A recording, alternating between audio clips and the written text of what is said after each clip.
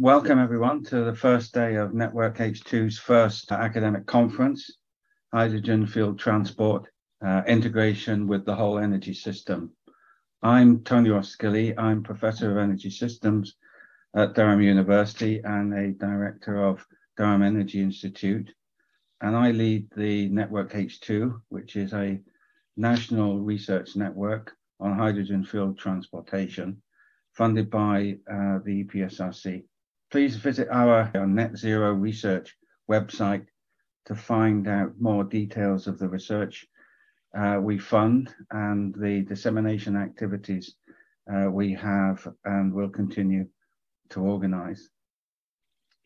Over the next 3 days, we will hear from academic and industrial leaders who are engaged with research and innovation challenges across the different forms of transportation, as well as in the developing of the supply chain to support the hydrogen transition. This first day is structured around challenges in hydrogen transport applications. So today is organized in 2 sessions, morning and afternoon, and we are delighted to welcome speakers from industry to provide keynote presentations at the start of both sessions. The academic presentations delivered today will provide a range of perspectives, some of the research that has been funded by Network H2 and others undertaken by research working on sister projects. We look forward to hearing a diverse approach and engagement and perspectives and findings, and hope that this will stimulate further ideas of hydrogen research and innovation. We're delighted to have over 200 registrations for today, and we're really looking forward to listening to the presentations and hearing your thoughts on what they have to tell us today. These discussions will help us shape the research community and the future activities, and we really value your contribution and feedback. So without further delay, we will move to our first session, and I would like to introduce our first keynote presentation. So our first presentation is going to be from William Darby. He is a principal consultant with Element Energy, focusing on the development strategies for low carbon technologies, and in particular hydrogen as a fuel for heating and transport.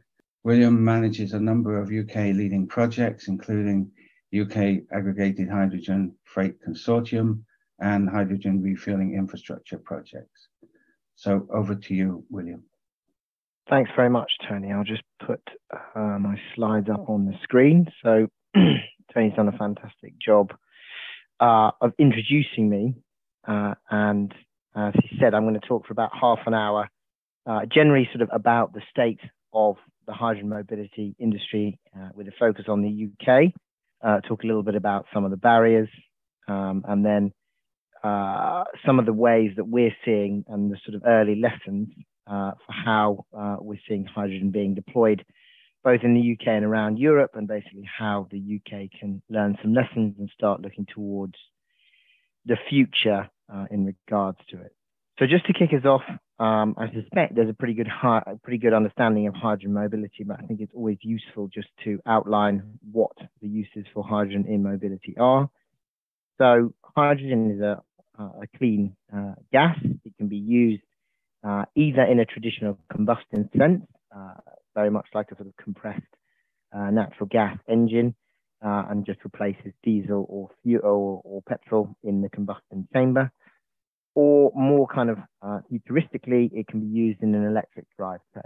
So that is pretty much the same architecture as a battery electric car. It has electric motors. It even has a small battery, but instead of plugging that battery in to charge it, it's charged by an electric current generated by hydrogen recombining with oxygen in the air.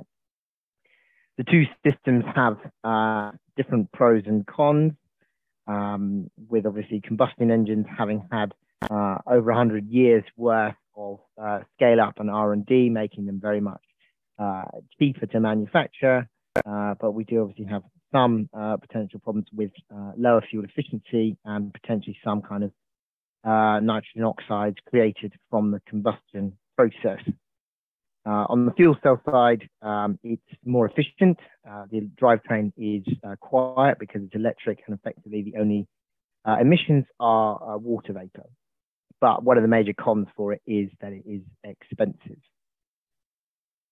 My focus of my presentation will talk more probably on fuel cells, but certainly happy to have questions or conversations about hydrogen combustion engines, which is seeing a lot of excitement at the moment. So where are we in the UK? We currently have a fleet of around 450 fuel cell vehicles operating in the UK, and that has been growing fairly steadily over the last 5 or 6 years since I've been engaged in the industry. Similarly, we have about 13 filling stations with 6 different station operators. That's in a slight state of flux at the moment, and I think what actually you can see generally from the breakdown of vehicles that may surprise people is still the majority of vehicles is lighter duty passenger car vehicles. And that is probably a hangover from the logic that went 5 or 10 years ago that fuel cells were a great option for passenger cars. Clearly, there has been massive improvements in battery electric vehicles that has generally shifted the sort of consensus that battery electric are probably one of the primary options for passenger cars, although we would note that there is still a place for fuel cell vehicles in that sector. And what we've seen, I think, is an increasing focus on the heavier duty sector. So particularly buses, where Wrightbus, a UK-based fuel cell manufacturing, hydrogen bus manufacturing company, has now vehicles in operation, in daily operation in the UK. We're starting to see the emergence of the first sort of heavy-duty fuel cell trucks in the UK, which is very much exciting, and that is seen by industry as an area for rapid growth. In terms of where the UK is, and I suppose the progress in Europe, so we're somewhere, I suppose, where we'd probably expect to be looking at some of the other countries and economies in Europe, in certainly the top quartile of vehicle deployments by countries, but certainly lagging behind the likes of Germany and certainly France, but also having learned quite a lot of lessons from what's gone on in Germany. So you can see in the stations per year point, German state has deployed, I think it's now approaching over 200, certainly over 100 hydrogen refueling stations, and has what is still a very low loading of vehicles per station, which basically means that the German state or someone has spent a lot of money building hydrogen stations that still aren't being particularly well used. And the UK has definitely learned lessons from that and is proceeding at a pace that is probably slower than Germany, but is looking to link vehicles specifically to station deployment. And what you can see, I suppose, certainly on the right, is that there is still a pretty positive progression of hydrogen refueling station construction across Europe. And we expect that kind of shape to continue through the following decade. So in terms of progress and lessons, what have we learned so far? There's a few points. I suppose I'll just talk about why hydrogen is seen as useful and interesting in a mobility context. One of the key ones is its operational flexibility. So fuel cell vehicles can be operated in a very similar way to a traditional petrol or diesel vehicle. So there's a reason why petrol and diesel vehicles have been used for over 100 years. It's because they are wonderfully versatile. You can fill up a vehicle with over 400 or 500 miles of range in under 20 minutes. And hydrogen can do very much the same, possibly slightly slower than diesel in the fueling, and probably today slightly lower ranges, but we would certainly expect those kinds of specs to match diesel over the next 4 or 5 years as the technology matures. As I've sort of alluded to, it is an ultra-low technology, so particularly with fuel cell engines, the only emissions you're getting is water vapor, and you can manufacture hydrogen in a low or even carbon negative way to drastically reduce the carbon emissions from transport. One of the interesting things, this is a specific to fuel cells that I like to highlight, is local authorities are obviously very concerned about air quality at the moment. Fuel cell vehicles actually go above and beyond battery electric vehicles in improving air quality. That comes from displacing a diesel vehicle, but also the fact that a fuel cell vehicle takes oxygen out of the air, and it has an air filter on the front of the car, so it actively removes particulates from the air.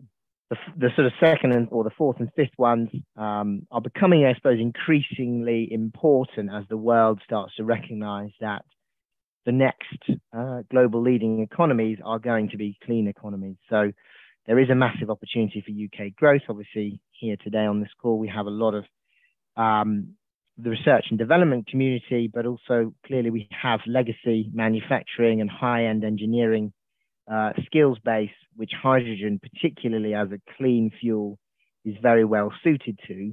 And the reason for that is the mineral intensity of the hydrogen economy is very low, but the engineering intensity is very high. And that obviously matches up with what the UK currently has as a workforce versus mineral intensity. I suppose if you compare that to somewhere like China, which has massive mineral resources, but not necessarily such similar high-end engineering, then that kind of illustrates the point. Similarly, on energy security, this is obviously becoming a huge topic of discussion at the moment, and I'll just pick out exactly why I say improving energy security. Clearly, all clean energy that can be manufactured in the UK is improving our energy security by reducing our reliance on imported fossil fuels. But specifically, hydrogen and fuel cell technology doesn't necessarily shift our energy security reliance away from fossil fuels and towards, let's say, for example, lithium with batteries.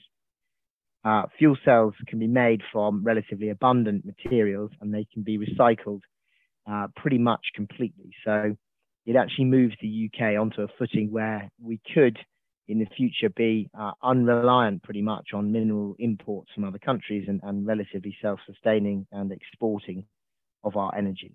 The other points then, there are a number of myths around hydrogen that may have been true a number of years ago, but because of the rapid progress that I was just illustrating on the previous slides, these are becoming sort of increasingly untrue. So the main one that's sort of thrown around is efficiency. Now, this is a relatively, in some senses, a relatively simple argument. In some senses, it can get very gnarly. So I won't go too far into it, but the fundamental point is the battery lobby would argue that if I have an electron of clean energy produced from a wind farm or a solar farm, it's most efficient to go into a battery electric drivetrain to displace diesel, because you get more useful work out of that electron than you would if it went to hydrogen, because of the supply chain efficiency of converting that electron into hydrogen, compressing the hydrogen, transporting the hydrogen, and converting it back into electricity. While that is true, it's becoming increasingly less true as we shift towards ultra-rapid charging for battery vehicles, and also as the whole hydrogen supply chain becomes more efficient. And I'll illustrate that in the following slide, but obviously what we're seeing, and certainly in research, I'm sure Tony and his colleagues can back this up, is next generation fuel cell and electrolyzer technologies. Electrolyzer technologies today are around 60% efficient. We're certainly seeing increases in that up towards the 70s and 80s as it scales up and matures, and certainly lab-based technologies are moving towards 90% efficiency. And the same sort of thing is occurring through fuel cells. But the other point is efficiency, or those electrons, are not the same types of electrons. We're moving into a state of our energy system where we have an oversupply of low-cost intermittent renewables, and hydrogen is a great way of storing those renewable energies and deploying them at a later date for the likes of mobility. So it's a kind of combined system approach, which battery electric vehicles obviously can't store energy anywhere near as long-term as hydrogen can.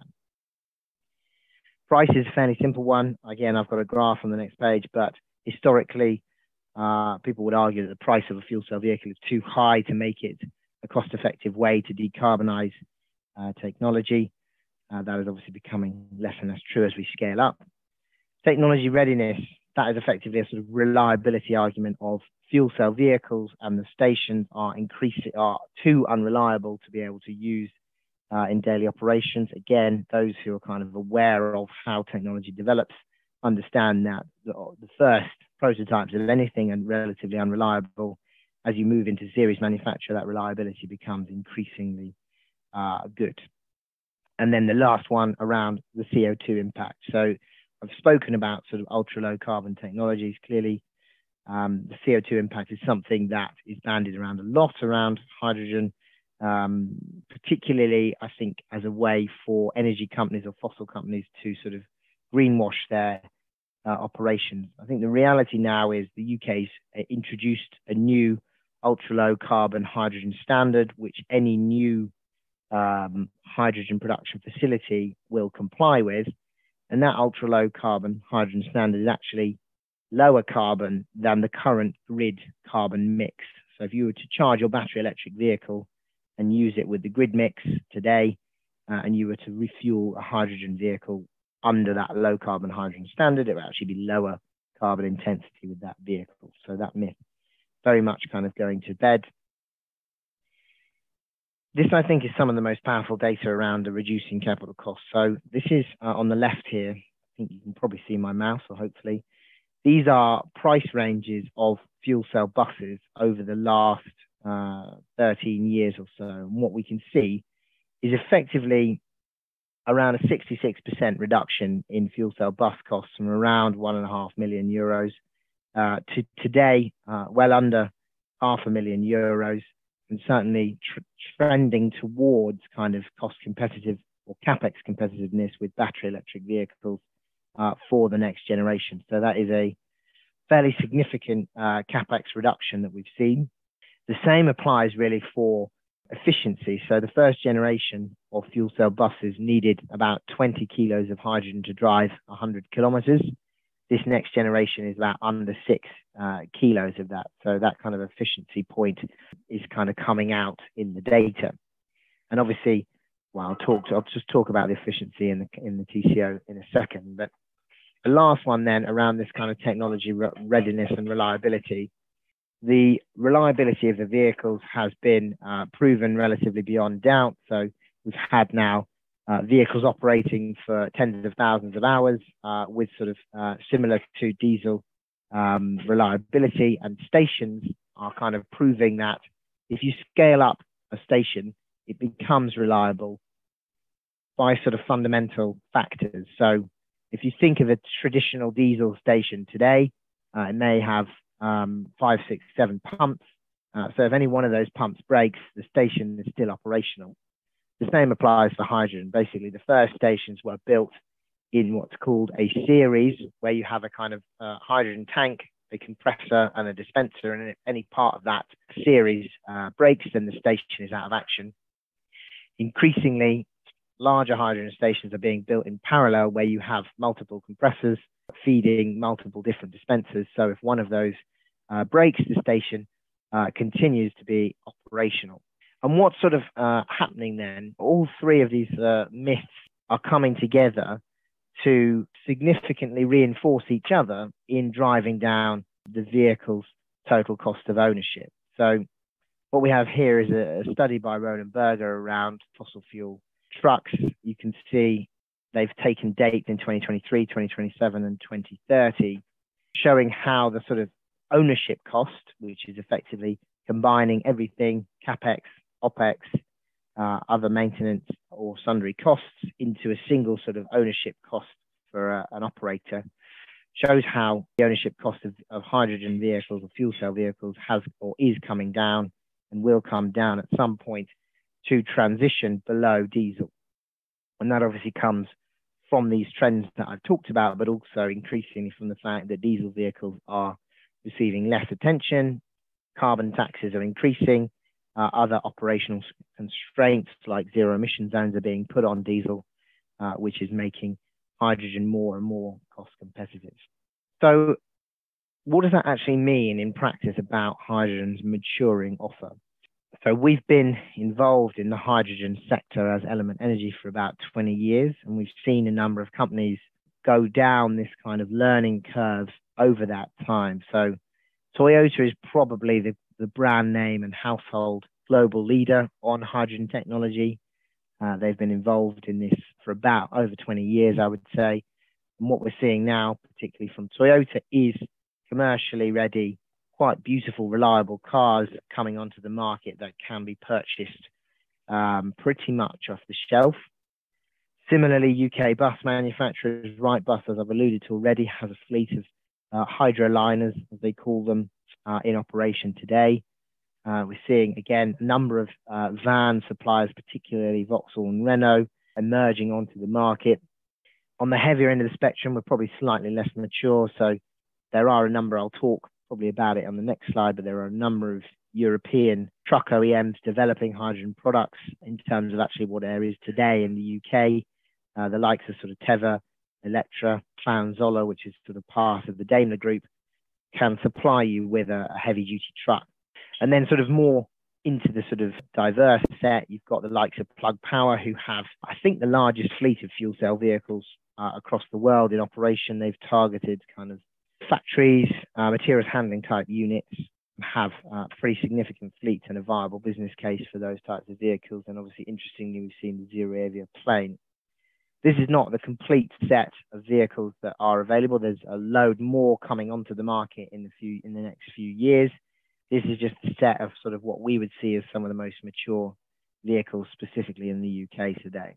Similarly, then, I suppose what we've seen from government in the last few years is a massive uptick in interest in hydrogen. So a few documents that have come out over the last 2 or 3 years was the hydrogen strategy, transport decarbonisation strategy, which featured hydrogen for mobility heavily. We've seen the industrial energy security strategy, which doubled the UK's target for hydrogen production. And what we've seen then is a massive kind of response from industry to these government targets. So all the way along the supply chain, you've got sort of production announcements, dispensing announcements, and vehicle announcements coming increasingly online. So these are sort of massive companies with a track record of delivering, talking about billions of certainly dollars, euros, pounds investment, and hundreds of stations, thousands of vehicles emerging onto the network. So I won't talk through all of these statements, but it's just to give you a flavor of the sort of general excitement around hydrogen. That is definitely not to say that all of these statements are going to come true, but it is showing that companies are really seriously considering hydrogen as an option. So in terms of scaling deployment then, so the main thing, again, I've alluded to, is this kind of cost barrier. So where we are today is there are vehicles that could be purchased that are hydrogen vehicles. They can be made and they are roadworthy.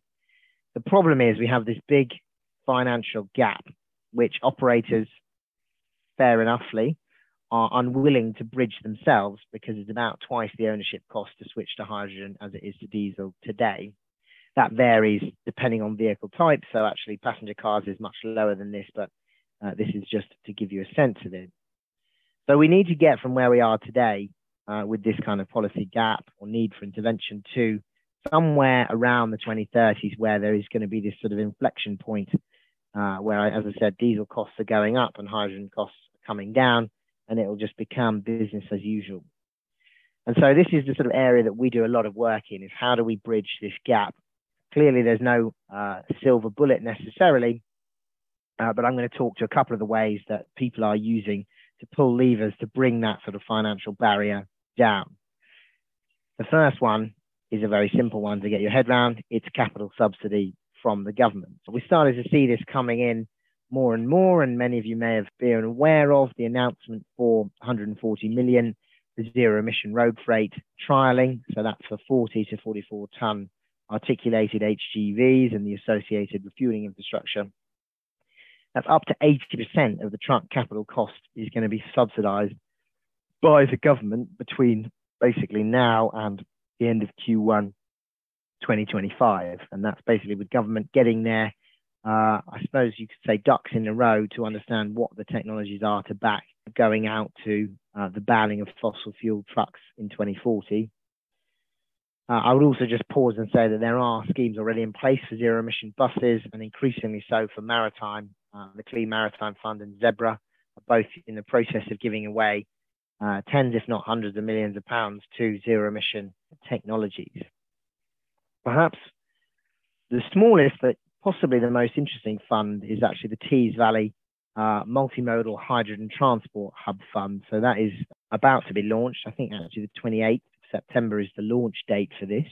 We're expecting around £25 million of funding specifically for hydrogen vehicles. And that is basically all vehicles that isn't covered by the ZERFT funding. So any road and fuel cell and combustion road vehicles up to 40 tons, that includes maritime and aviation, is going to be supported by this, as well as the refueling infrastructure, but not the hydrogen production infrastructure. So that creates a very interesting regionalized opportunity for hydrogen deployments, again, on the same sort of timeline of Q1 2025 is when the money needs to be spent.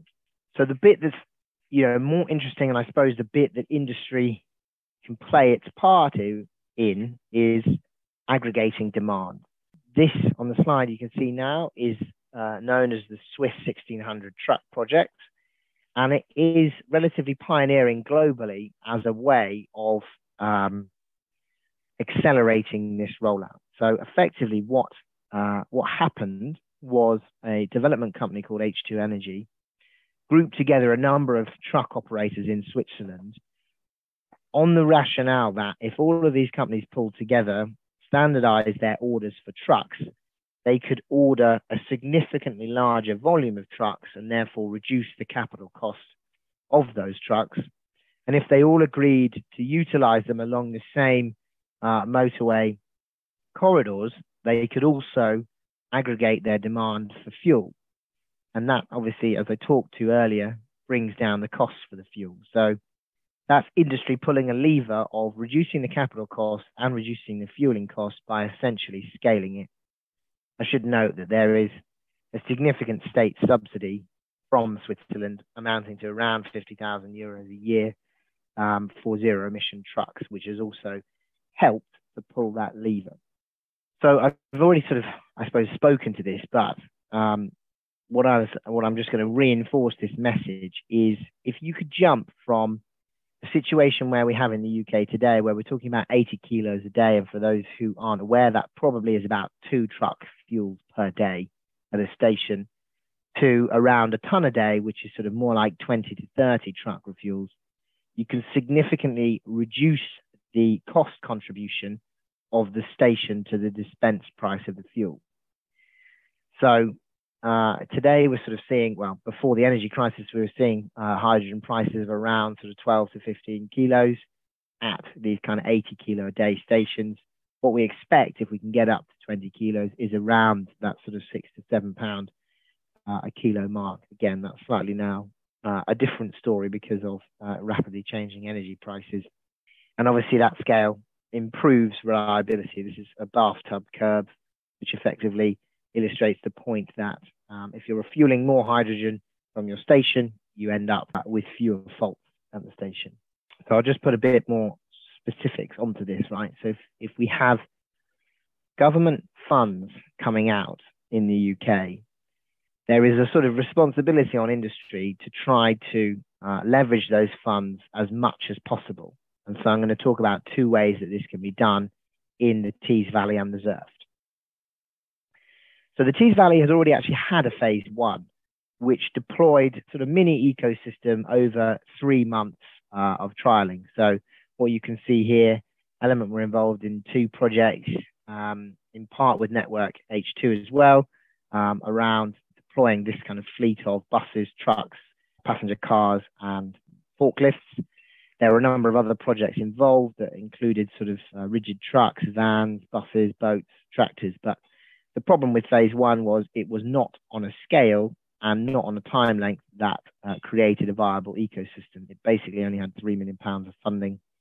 So it only took place over about 6 months. The next phase of funding, obviously, we're talking about 25 million. This is a table here that visualizes the potential opportunity that we could take. So you could put together a multimodal, a collaborative bid of a number of different vehicle types by a number of different vehicle OEMs with a number of different operators using those vehicles, each of those operators taking to what to them is a relatively low risk step to take, ones or fives or tens of vehicles, but benefiting from this ecosystem effect, which I think is best visualized here. You can see along the Tees Valley, there are a number of opportunities for vehicles to be deployed and effectively to cluster around sort of 2 or maybe 3 large hydrogen stations, and therefore to reap the benefits of low cost fuel. The other one then is ZERF. So I spoke about this zero emission road freight deployment. Tony's already introduced that we coordinate something called the UK Aggregated Hydrogen Freight Consortium.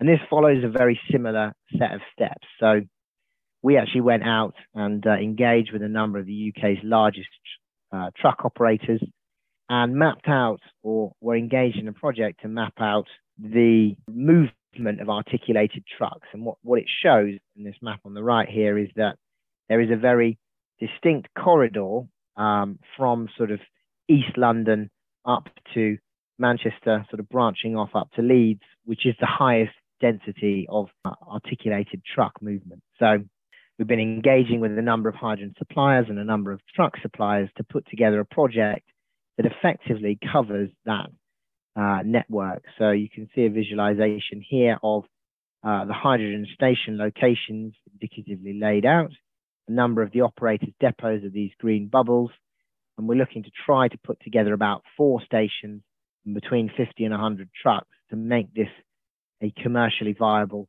hydrogen corridor. And obviously, I've already alluded to the beauty of hydrogen. You can pull in very much like a diesel truck, fill up your truck with hydrogen in about 10 or 15 minutes and leave the station with 400 to 500 kilometers of range.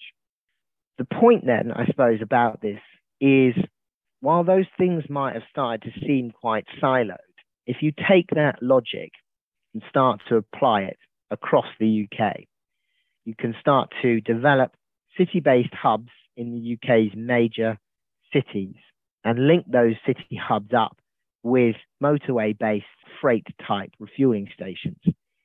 And what you get to quite quickly, without an enormous amount of investment or time, is a fairly basic skeleton refueling infrastructure for the UK. And again, with sort of 20, 30 stations and the range that hydrogen has, you can actually start to decarbonize a pretty large volume of operations with fairly minimal investment. So we've run some of the numbers on this. We think creating that kind of network, the cost to government is of the order of 200 to 300 million pounds. I mean, I wouldn't mention the cost they're about to spend on the energy cap, and that gives you a sense of it's actually not a huge amount of money. The other one that I like to use is it costs £5 million to build a roundabout. So we're not talking about an enormous project on a sort of engineering point. The second thing I would highlight, which I think links to hydrogen as a sort of multi-vector fuel, is there is obviously a lot of interest around hydrogen's use in industry and hydrogen's use in heating. And what we've seen recently is the gas networks across Europe announcing a plan to put together what they're calling the hydrogen backbone. So this is looking at either repurposing existing gas grids or building new hydrogen pipelines to put together what is a fairly complete network of hydrogen pipelines to serve heating and industry. But the point that I would like to sort of bring out, and this is what we did with Network H2, is there is a real significant overlap of where large hydrogen transport demands occur next to the existing gas grid. So there becomes a really interesting opportunity for a gas grid that contains hydrogen to start supplying that gas to the transport sector. And that obviously provides massive opportunity for the UK and the world to really, really drastically reduce the cost of supply for hydrogen to stations. And obviously that starts to unlock a much wider set of use cases. So just to conclude then, hydrogen mobility, we've seen it mature rapidly over the last 5-10 years. At today, we still need a combination of a collaborative approach from industry and also some support from government to achieve it. But we believe that once you get the snowball pushed up the hill to a certain point, it starts to roll down certainly much faster than you could do with battery electric vehicles, where effectively you're talking about every new vehicle that needs to be deployed more or less needs a charger or a fraction of a charger for it to be able to fill up. Hydrogen has this wonderful opportunity to scale up incredibly rapidly. And we think we're kind of coming to a point over the next 5 or 10 years where that inflection is going to be reached. And we can see massive hydrogen stations being supplied by the gas grid, fueling up vehicles that are behaving very much in a sort of diesel type fashion and have a competitive total cost of ownership. So that's just, I suppose, a vision for where we might be going with hydrogen. That's the end of my presentation. Thanks very much for your attention. Tony, I'll hand back over to you for any questions. Oh, thanks very much, William. Great presentation, and gives us a really good start to the conference and an overview of where hydrogen currently sits in the transport sector. So let's move on to our next presentation, which is going to be given by Dr. Ramin Raeesi from University of Kent. Ramin will give a presentation on techno-economic feasibility study of hydrogen-fueled freight transportation. Ramin is an assistant professor in management science and a member of the Centre for Logistics and Heuristic Optimization at Kent Business School. He is also a visiting researcher at the Centre for Transport and Logistics at Lancaster University Management School and a member of the Future Energy Group at the University of Kent. So, Ramin, over to you. Hello, everyone. I am presenting today the result of a research that we did as part of Network H2 EPSRC research fund, and that was on techno-economic feasibility study of hydrogen fuel freight transportation. I will go through the overview of the research that we carried out, a little bit of detail on the project itself, its a start date, duration, and the details about the funder.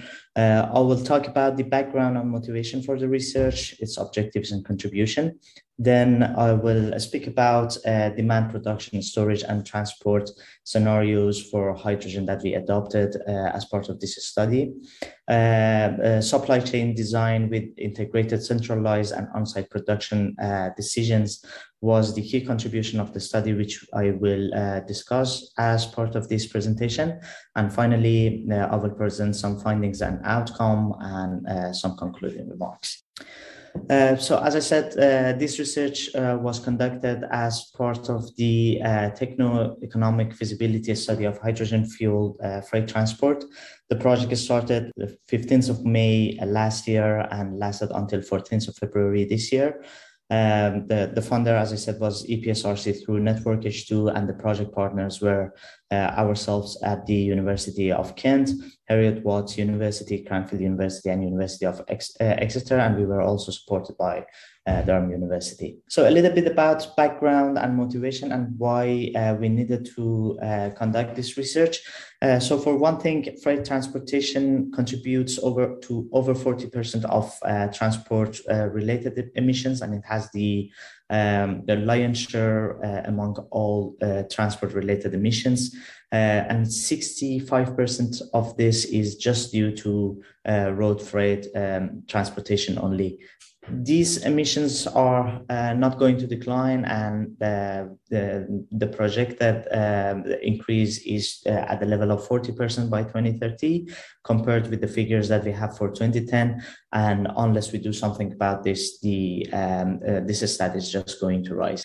And it is very clear that the major lifeline from this current situation from the emissions from road freight transportation is shifting from fossil fuels to clean alternative options such as hydrogen and electricity.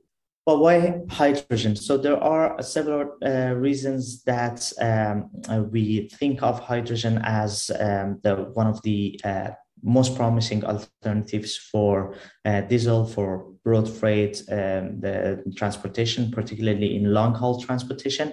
For one thing, hydrogen is 2.5 times more efficient than gasoline and diesel, and it can be produced from both conventional primary energy sources as well as renewables, as we know, blue and green hydrogen. And it also contributes to the situation we are currently in, which corresponds to energy security. So the discourse is not just about going green, it is also about going secure and generating the energy that we need from renewables and not being reliant on fossil fuel options. It has multiple competitive advantages when we compare it to other alternative net zero alternatives, such as electricity, particularly in long haul distribution. It gives us longer driving range, much faster refueling time, which is a big issue currently in electric vehicles, and the improved payload efficiency is another improvement over the other alternatives. Okay, but when we think about using hydrogen for the road freight sector, we are also facing with a number of challenges. These particularly relate to the infrastructure, which is still non-existent or very much in elementary stages for producing, storing, transporting, and distributing the hydrogen that is required for the long-haul freight transportation. Next slide. And designing economically viable and competitive hydrogen supply chain is not an easy task at all, because we have to think about all elements of the supply chain, from production to storage to transportation and distribution. And the optimal determination of all of these factors, including the production and storage facilities location, their technology, their capacity, and connecting them using cost-effective, sufficient and appropriate transport links is essential for having an economically viable hydrogen supply chain. When we started this study, we identified that there are most of the studies focusing on techno-economic analysis of hydrogen and its viability for fueling the road freight, more generally for transportation sector, use especially explicit optimization models for optimal deployment of hydrogen infrastructure. So the approach is normally to come up with a modeling tool which represents the hydrogen supply chain, starting from the downstream of the chain all the way to its upstream, and understanding all the interaction between all elements of the supply chain, and exercise different scenarios against the proposed model to see how they interact with each other and what would the price of hydrogen at the pump be against different scenarios that are exercised against these models.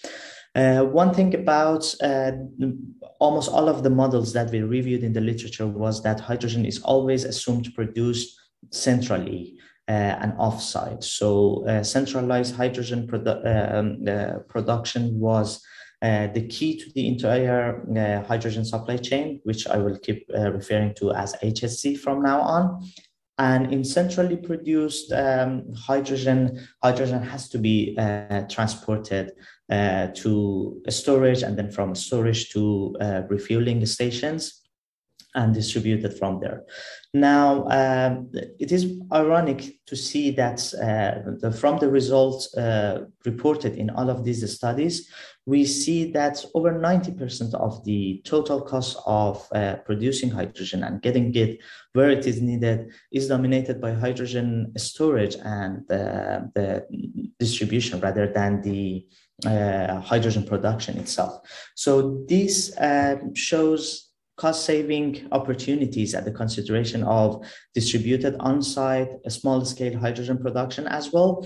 Now, the thing is, one size doesn't fit all, and we cannot just say we have to go on-site hydrogen production all over the supply chain, because that is not cost-effective at all. And a combination of both centralized hydrogen production and on-site hydrogen production is the key contribution of this study, which has not been studied before. So we tried to develop a modeling tool where both on-site and centralized hydrogen production decisions could be made simultaneously, and see where it would be best to produce hydrogen centrally, store it, transport it, and where would this make more sense to be produced on site. So we developed, as part of this research, a tool for incorporating both on-site and centralized production decisions into an integrated modeling framework. So the objectives and contributions of this research can be summarized as follows. We are building a techno-economic model for understanding the economics of hydrogen utilization for land-based freight transport in Great Britain. We are developing a new hydrogen supply chain network design tool that integrates both decisions on the centralized and on-site hydrogen production simultaneously. And we identify potential hydrogen supply chain refueling stations for major AGV routes as part of this study.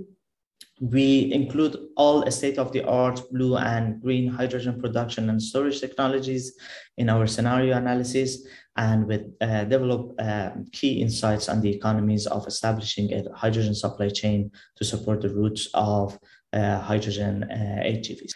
Okay, to develop the model that was needed and to carry out the techno-economic analysis that was one of the key objectives of this research, we had to first identify the demand. So any especially explicit hydrogen supply chain network design is essentially demand driven, and you can understand about production, storage, and transportation needs once you know about the demand. And without the knowledge about the demand, it would be very difficult to do that. So we had to identify how demand for hydrogen from road freight transportation look like, and how demand is distributed. Where are the potential sites for hydrogen refueling based on the current major routes of AGVs?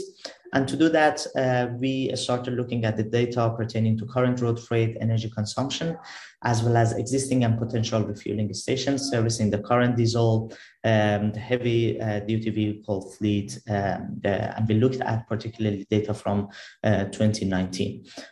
When we analyzed the data from 2019, and the main reason why we focused on 2019 was to bypass the COVID effects during 2020 to 2022. So looking at data from 2019, we noticed that over 6 million tons of diesel was consumed by long-haul freight transportation. This translates to over 5 billion liters of diesel and a total annual energy demand of 49 billion kilowatt hour when converted to energy demand.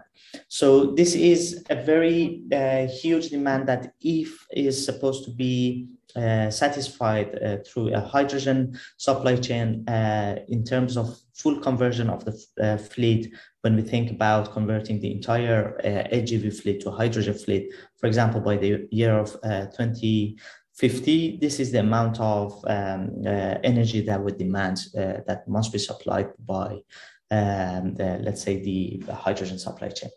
Now, in order to distribute this demand, this total realized demand in the country, we had to identify where currently the AGV fleet is doing the refueling for diesel. We identified that they are normally refueling in their warehouses, within ports, and also in service stations. So we collected all the location of these facilities.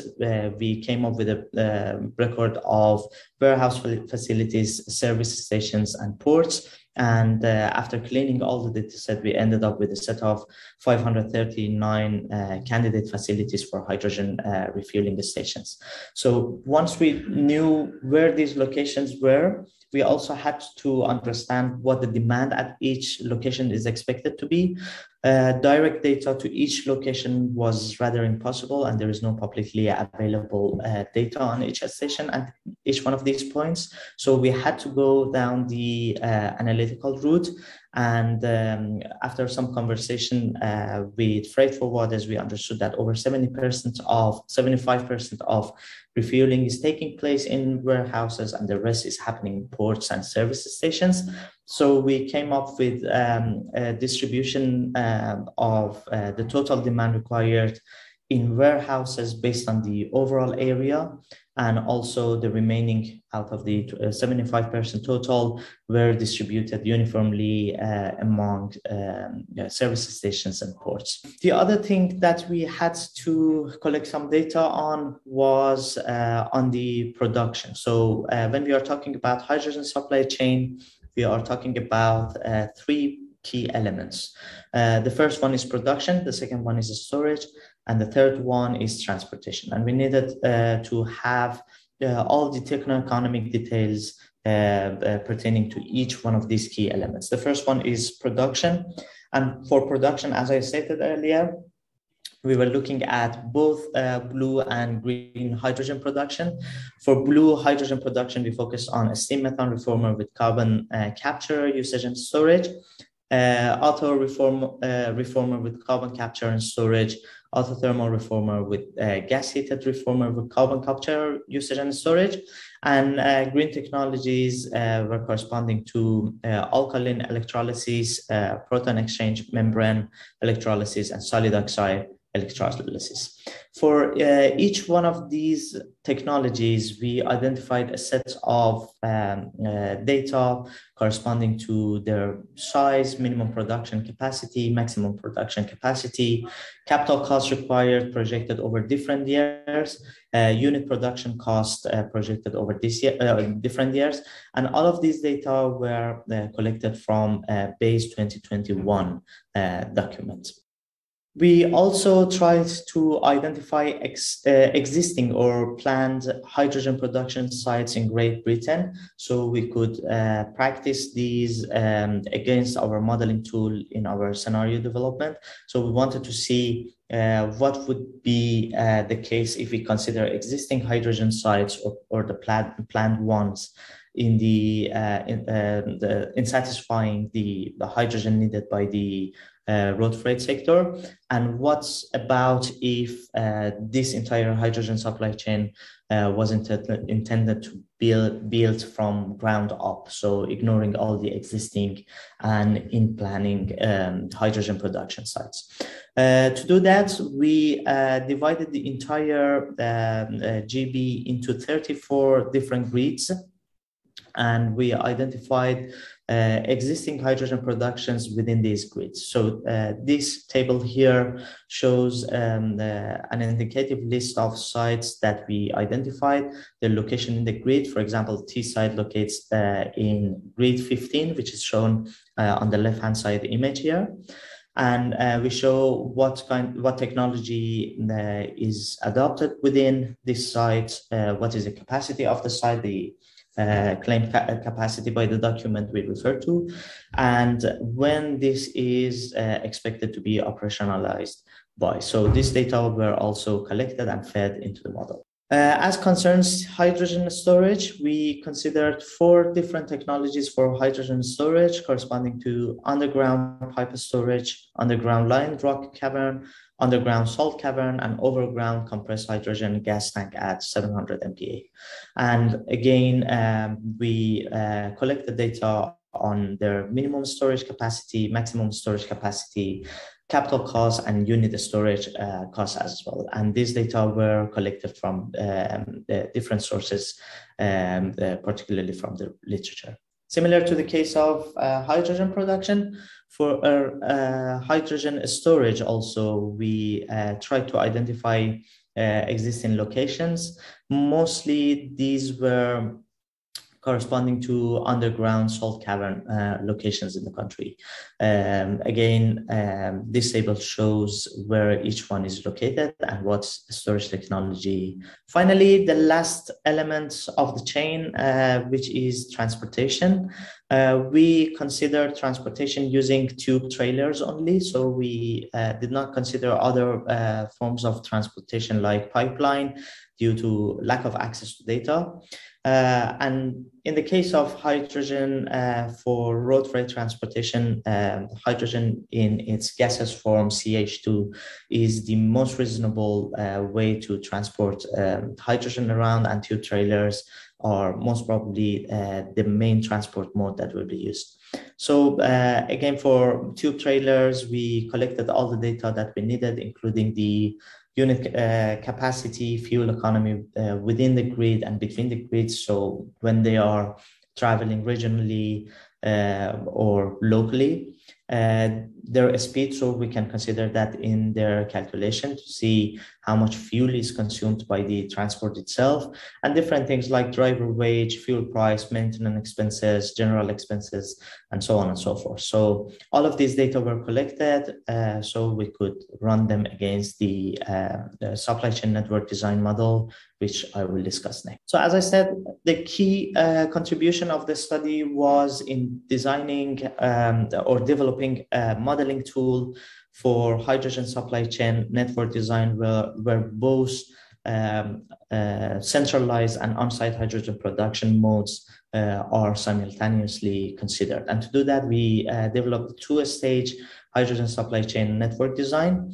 Within the first stage, we carried out demand modeling, and we developed a set covering optimization model to identify the location of refueling stations from all the candidates, 534, I think, refueling station candidates that we identified earlier. We wanted to know where should we set up the ultimate refueling stations to support the routes of AGVs, and which one of these stations are going to be on site. So these are the decisions made in the first stage of the modeling tool.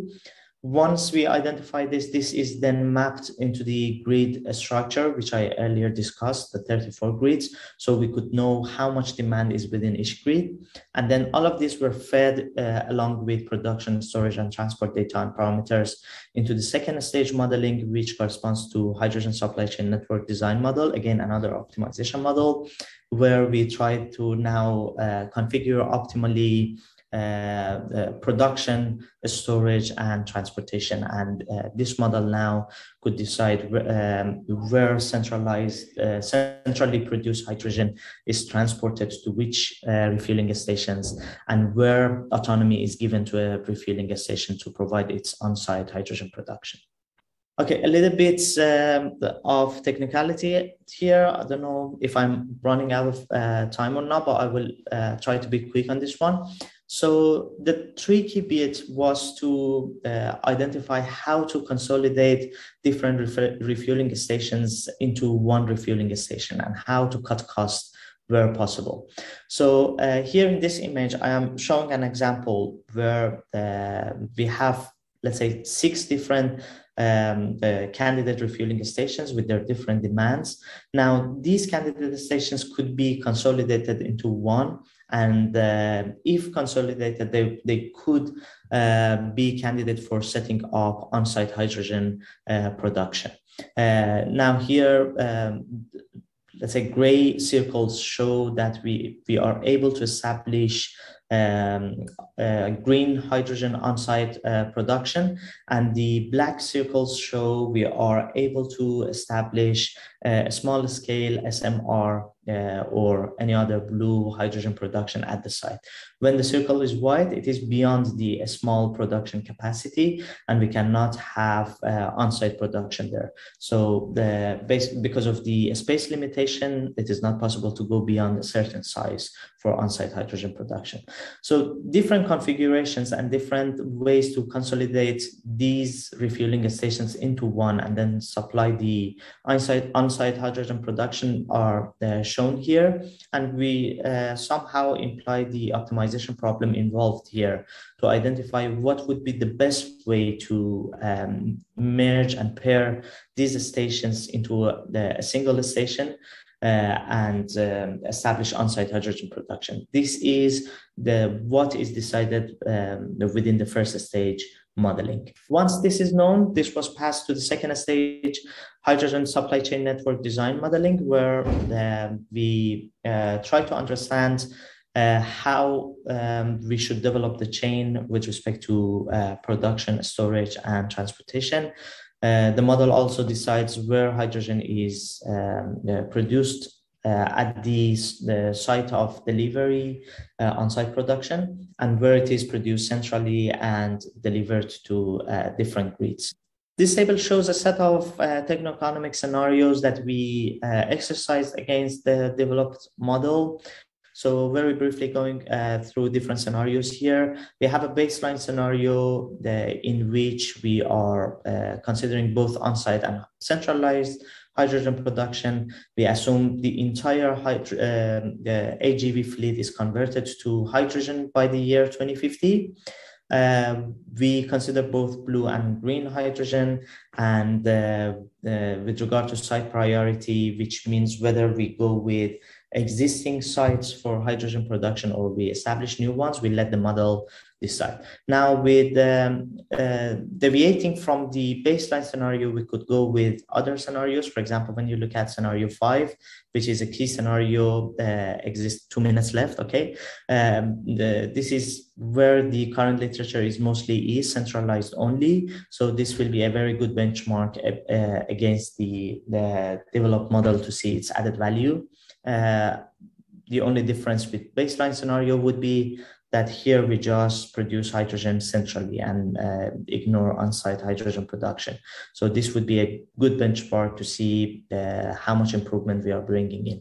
Other scenarios shown here, for example, this one is different in the sense that we just allow green hydrogen production and so on and so forth.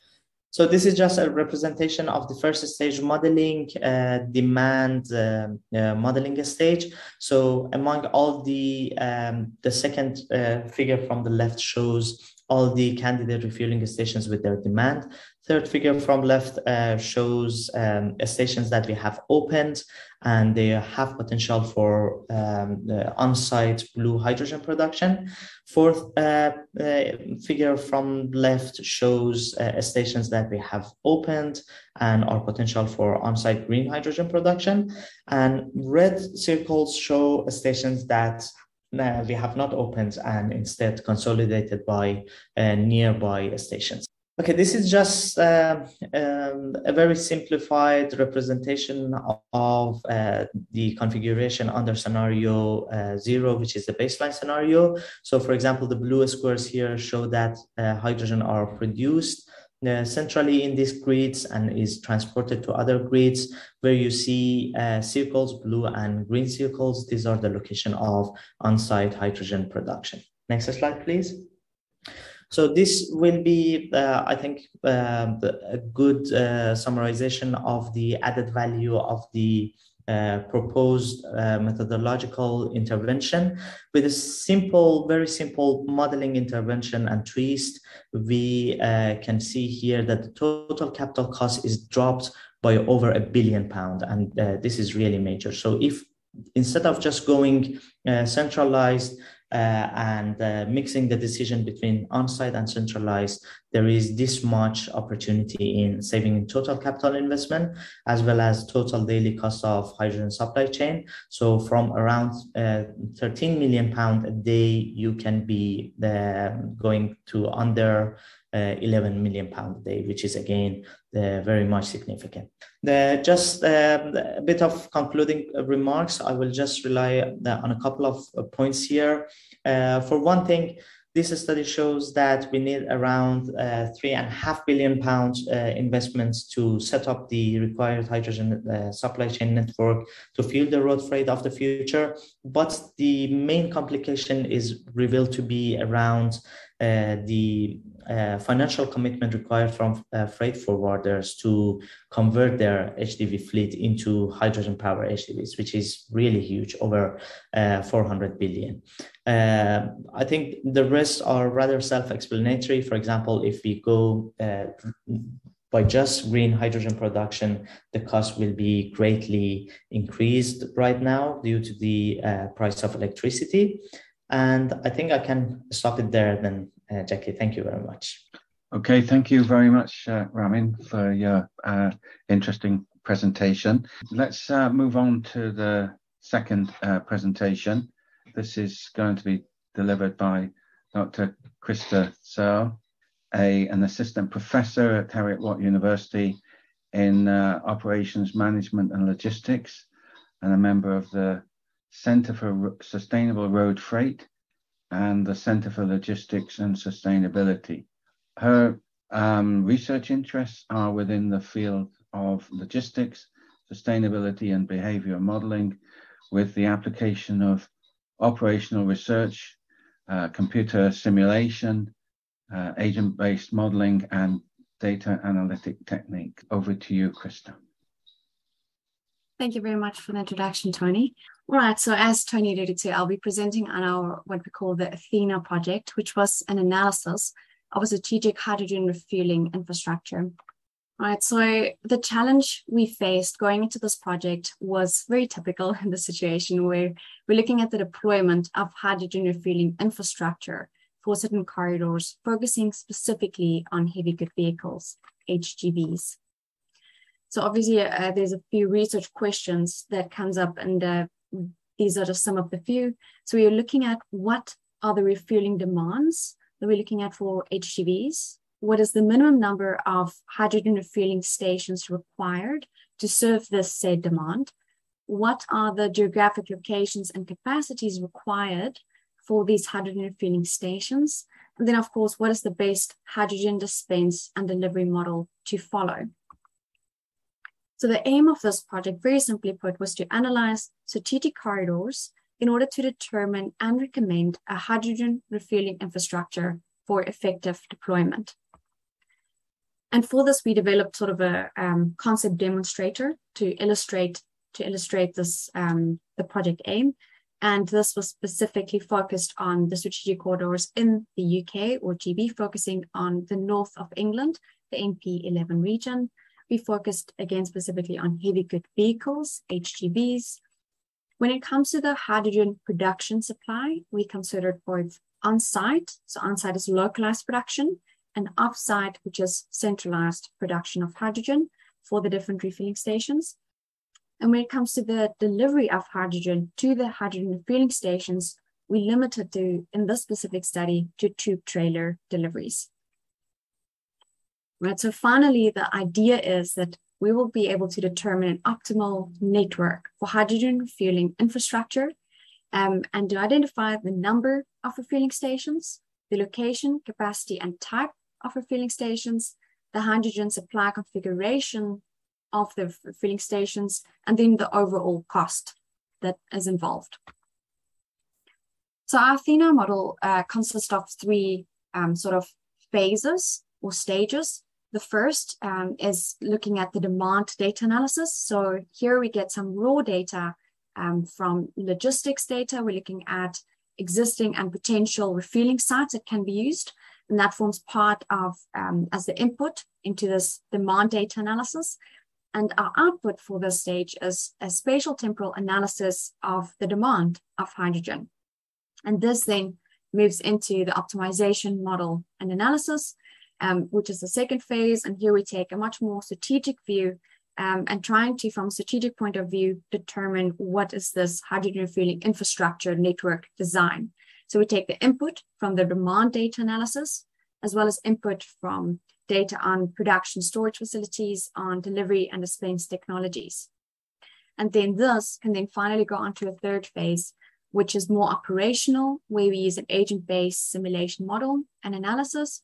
So this is the point where, after making strategic decisions about the locations of the hydrogen refueling infrastructure, you can now actually go into specifics in the operational sense.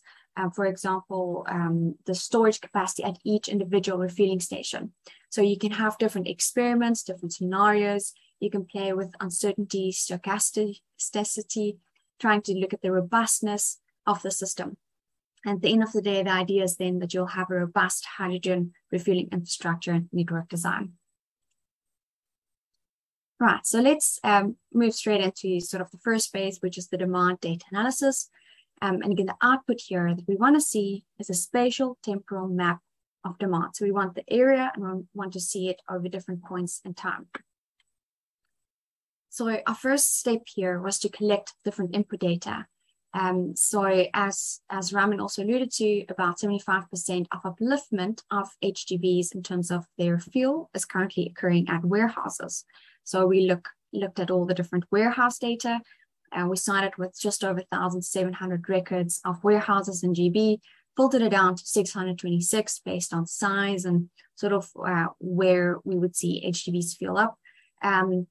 Things that are key features here was the longitude, latitude, so exact locations, as well as the total area. And why that was important is we assumed a certain correlation between the size of a warehouse and its capacity as a refueling point. And like I previously said, we only considered records with a total area greater than 9,000 square meters. So we ended up with about 382 records of warehouses. And here is an illustration of them, of all of the warehouses in GB, and just showing the different total area, which differs according to the icon size and the color. And again, you can clearly see all these clustering occurring, and also a lot here in the north of England, which is also the area of focus for the study. All right, and then the next step was sort of looking at data on service stations in Great Britain. So we had about 291 records with different features, cleaned it up to just over 110 records. And key features here is we only consider HGV service stations, and we have the exact locations as well. So here's just all of the service stations plotted that we were using in GB. And then last sort of facilities or existing or potential facilities for refueling was the ports. So we had about 53 records, cleaned again. We have filtered down to 48, and we use specifically latitude and longitude. So here they're also plotted within the map. Great. So then we sort of zoomed into our area of focus, which is, as previously mentioned, the NP11 region, north of England. And when we look at the HGV demand side, we came up with about 213 demand side. Of about 158 of them warehouses, 43 service stations, and 12 ports. And we've also, after speaking to various subject matter experts, realized that it's about 40% of the total HGV demand in Great Britain. So after having collected all of the specific data on the sites, we're looking at raw logistics data for heavy good vehicles. So that is things like the total monthly fluctuating HGV fuel patterns in GB, and also the freight data. So looking at the density per road link in England, specifically in the north of England, which can be measured in terms of the heavy good actual flow data. So here's a representation of it, and you can see all the different road links. And the thicker the line, the more dense it is. So it's just talking about how many heavy good vehicles flow by on that specific road link every hour. And we use this data as input as well. And I'll speak on that just now. So after we have gathered all that input data, we then convert the diesel fuel demand to an energy demand. And then we start distributing the demand, the energy demand we have between all of the different demand sites. But now you might ask, how do you distribute it according to what is actually happening in terms of the demand at each site? So we have to consider the distribution between the sites, looking at the type of sites. So where we previously said warehouses, there's a greater refueling happening at warehouses than at service stations. So we have to consider the site types. Then secondly, we calculated a popularity estimate based on the HGV logistics flow data. So that's primarily for the warehouses. Sorry, not for the warehouses, ports, and service stations. We could estimate based on all that road links, the HGV flow data on the different road links and the proximity to each one of these sites. You can sort of calculate a popularity estimate of each site. And then for the warehouses, we look at both that popularity estimate and the size of the warehouse, assuming that larger warehouses can have larger refueling capacity. So we distributed according to that, and for ports and services, only according to this popularity estimate. So now we've distributed the demand among the different sites. And then we also started to map this in two different time dimensions for the hydrogen demand, and we call it the rollout and mature phase. And here we also did some clustering just to have sensible mapping. And here is sort of the output of this, so spatial temporal analysis of the hydrogen demand. And the rollout phase, that's estimated for about 2027. There's about 0.1% conversion of HGV demand to hydrogen. That's sort of assumed. And this is sort of the spread of the demand between all the refueling sites. And then it's estimated in a mature state, which is looking about 2040, that if, let's say, 50% of the HGV demand were to be converted to hydrogen, this is what the daily demand mapping would look like. All right, so after we've done that analysis, we can then move forward to the optimization model and analysis. So as I previously said, this is a strategic system design. We're looking at the number of refueling stations required, the location, capacity, type of these stations, what is the supply configurations for each station, and what is the total costs involved here.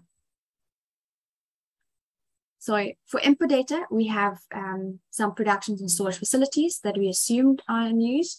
And I think it was about 5 or 6 green centralized production facilities that we're considering here. Delivery and dispense, as I previously said, we're looking at both the centralized and the localized production, on-site and off-site production. But for distribution, we only considered using tube trailers in gaseous form. The core of this optimization model is to minimize the cost. In terms of cost features, we're looking at the hydrogen refueling station setup and storage cost. We're looking at off-site transportation and unit production cost. And we're looking at on-site setup and unit production cost. We have some decision variables here. That is what is the model output, what it tells us at the end of the day. And that is the location of each hydrogen refueling station, the capacity of each hydrogen refueling station for each station, whether it should be on-site and or off-site production supply, and it also includes the quantities. So we have this feature there, and also it can be both on-site and off-site, and I'll speak on that a bit later as well. If it is an on-site, it also needs to select the size of the electrolyzer, and for off-site, it needs to show us from which facility, centralized facility it will be, and what is the number of deliveries that will be made. So we also have a few constraints that are sort of built in. The first thing is that we can merge demand from different sites. So demands from sites within a certain range may be merged, and we use a maximum coverage distance. That is sort of the name of this factor that we're using. And we're saying, for example, in the mature stage, the maximum coverage distance is 2 kilometers. So we're saying that if a site is going to become a hydrogen refueling station, it has the opportunity to cover the demand of all other sites within a 2 kilometer radius. That's basically what it comes down to. And it may be merged, but under certain conditions, given that, for example, it doesn't exceed the maximum hydrogen refueling station capacity. And all demands, the third constraint there, all demands need to be satisfied by at least a single hydrogen refueling station. In other words, no demand gets left behind. We're still covering all of the demand, although we might not use all of the initial sites that we gathered from our initial data analysis. So there we had all of these number of sites that can basically be seen as potential sites to be used. But here we decide which of these sites actually become refueling stations and how should the demand be merged. And then the fourth one, all hydrogen refueling stations demand must be supplied by either on-site or off-site production. For on-site production, there's some certain maximum capacities. We're looking between 1 to 50 megawatt electrolyzer. For the deliveries, when we're looking at centralized, there's a maximum number of 3 deliveries per refueling station per day.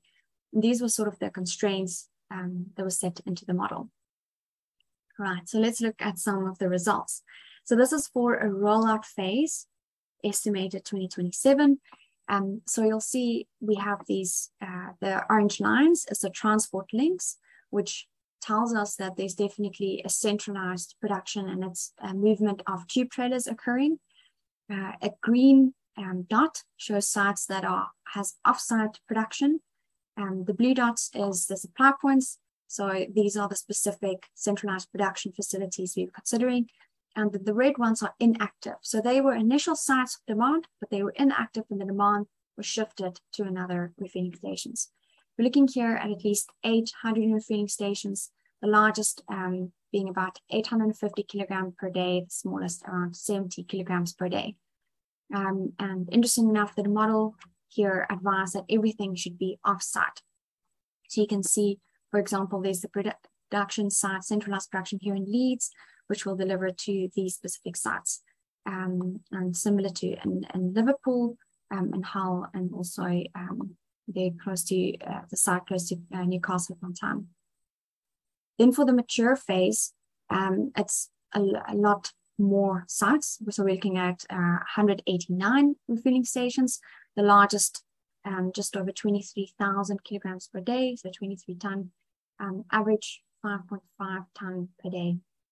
And in terms of the hydrogen supply, we have approximately 1% that is on-site, so using an electrolyzer, 75%, which is a combination of on-site, off-site, and then 24%, which is completely off-site.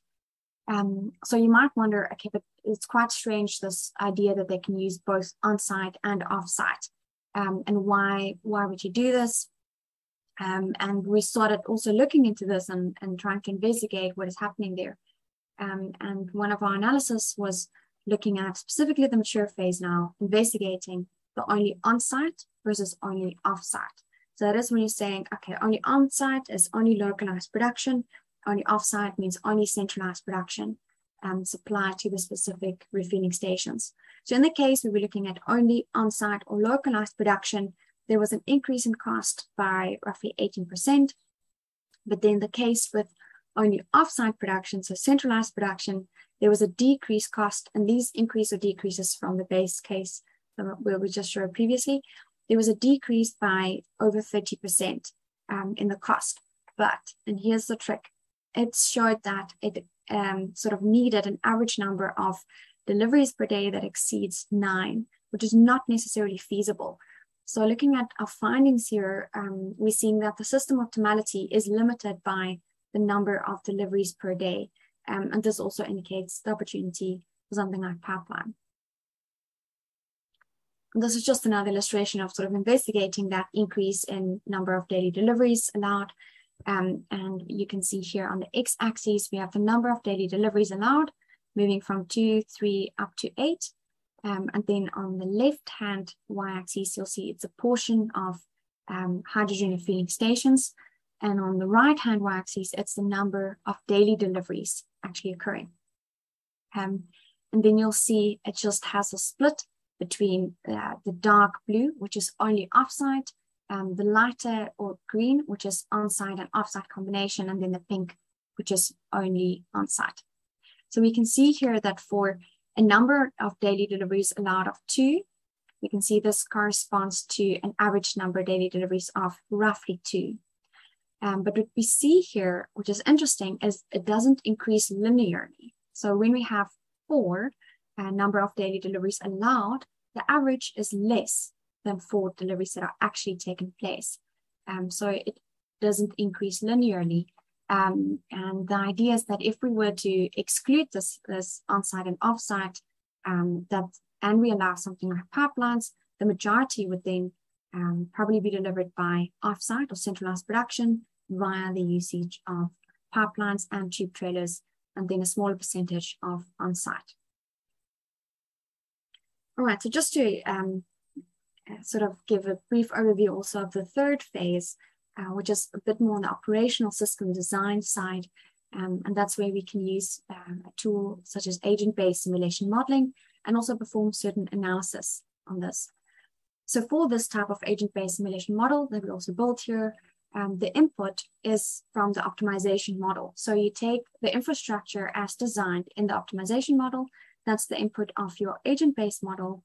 You have 3 types of agents. You have your refueling stations, you have the centralized production facilities, and the tube trailers moving around. And you're keeping track of the behavior of each one of these agent classes as well as, for example, the full level at the refueling stations or the production levels at the centralized production. So there's different individual characteristics and parameters that you're also keeping track of. And there's multiple experiments and scenarios so that we can include here, things like capturing a stochastic demand profile and not just a very deterministic demand profile as is used within the optimization model. And you're also able to capture this unserved demand and also vary the capacity of the hydrogen refueling stations to really look at what is the specific size required. And an example of, here's an example of the model itself and how it can play out. And you have all of these different stations. You have the production, centralized production facilities, and the red ones here, it just indicates where there's a need for to be refueled. And then, I don't know if you can see, there are little trucks. There's a black truck, meaning it's filled and it's traveling to replenish at that refueling site. And then there's a little white truck driving back to get more hydrogen. So here's an example of just one analysis we did about the sizing of a hydrogen refueling station at the mature phase, where we vary the capacity of the hydrogen station, looking at the at whether it should be at 100% capacity and decreasing it all the way to 50% capacity. And it's definitely a trade-off between cost savings and unserved demand. What we see here, again, on the left y-axis is our cost savings. So savings carrying almost all the way up to 15%, but there's also an unserved demand that we can see on the right y-axis. So as we start decreasing the hydrogen refueling capacity, we start saving costs, but we also increase our unserved demand. And there's a trade-off between the saving and effectiveness of the refueling station that needs to come and play here. And that's sort of just a wrap of the Athena framework that we have developed, again, just focusing on the demand data analysis that drives us input for our optimization model, where we look strategically at how we can identify what this refueling infrastructure should look like and how we can design this network. And then we have the ability to do some operational tests and experiments at an agent-based model level. Just like to share some of the successive projects that came out of here. And one was the multimodal hydrogen refueling transport study we did with the UKRI Strategic Innovation Fund. It was a Northern Gas Network-led project with us at Heriot-Watt University, Durham University, Element Energy, Transport for the North, Rees and Eversholt. And what we did is we sort of build upon the work we did in the Athena and in this work, but we sort of expanded it to look at multimodals. So we looked at buses, refuse collection vehicles, and port handling equipment as well. And then also expanded the hydrogen delivery to include pipeline. It's sort of, Will also touched upon the work in his presentation. Thank you very much. Thank you very much, Christa. Excellent presentation. I'd like to go into our next presentation, which is by Dr. Eni Oko from Newcastle University. So Dr. Eni Oko is a process and energy systems engineer and a senior lecturer in chemical engineering at Newcastle University. He has over 15 years of industrial and academic experience. Dr. Oko's research spans the area of carbon capture and transport, green hydrogen production, energy storage, and energy systems analysis and integration. Over to you. Thank you. This is just a summary of our research that was kindly funded by the Network H2. This, in our project, we worked with partners from the Cranfield University Aerospace Center and Robert Gordon University. In my presentation today, I will talk you through a little bit of the background, hydrogen storage options, ammonia as a H2 carrier, the research landscape, key activities in our project and results, and of course, conclusion. So generally, like the keynote speaker had already spoken a bit about the net zero target in the UK. of course, had to abate sectors such as the transport and heavy industrial sectors, all require a bit of fuel switch to be able to meet the net zero target. And this is where hydrogen comes in. So looking at the diagram here, of course, we can see from what we all know that hydrogen is ahead of most fuels in terms of gravimetric energy density. The key area of our work is basically as regards the storage and transporting hydrogen. This is an issue for a number of reasons. One of them being the safety aspect of it. It has more greater potential for explosion. The other point again is that if hydrogen is to be transported in compressed state, it requires very high pressure, which is very expensive and brings about some additional risk. Then in terms of when it's transported in a liquid phase, there is also a problem, which is very low temperatures, cryogenic conditions of around -253 degrees C, which again is expensive and poses additional risk. The other point also with liquid hydrogen, which is the favored in most cases, is that the storage facility is a lot more complicated. And in the case of transport sector application, it will also require very long refueling times, which are not going to be very, very suitable for switching to hydrogen. And all that makes a case for hydrogen carrier materials. And this is where our project comes in. This is a bit of highlight of different hydrogen carrier materials, physical adsorption, physical storage systems, and quite a number of materials has been investigated to date in literature.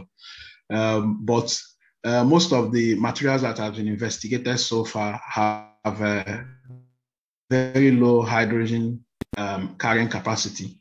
And of course, most of them also operate at very low temperature.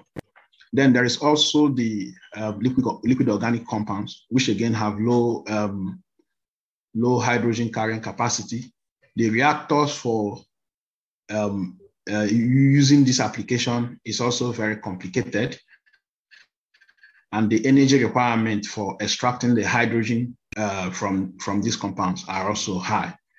Then the last category are just chemical compounds that are slightly different from the unsaturated liquid organic compounds. And a very prominent example is ammonia. We are working on ammonia for a number of reasons. Ammonia performs better than most of the hydrogen carriers in a number of areas. One of them being that the storage capacity is high, higher than most of them. The volumetric density is also high.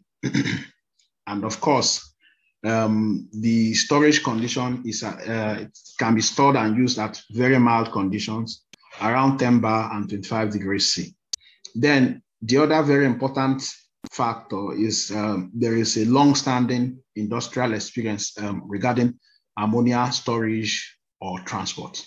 If we look at this figure here, this is just comparing ammonia with a number of hydrogen carriers. And we can see that with respect to the volumetric density that ammonia is actually ahead of most of the common hydrogen carriers out there. Then the other key parameter, which of course we consider when looking to select an appropriate hydrogen carrier, is the energy requirement for liberating hydrogen from the carrier.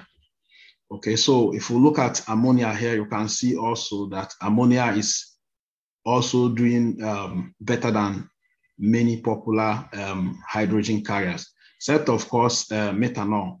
But however, it has better storage capacity than methanol. A key part of using ammonia as a hydrogen carrier is the reactor where the hydrogen is liberated from the ammonia. And currently in literature, two technology routes have been proposed for achieving this. One is through thermal cracking, and the other is through electrochemical decomposition route.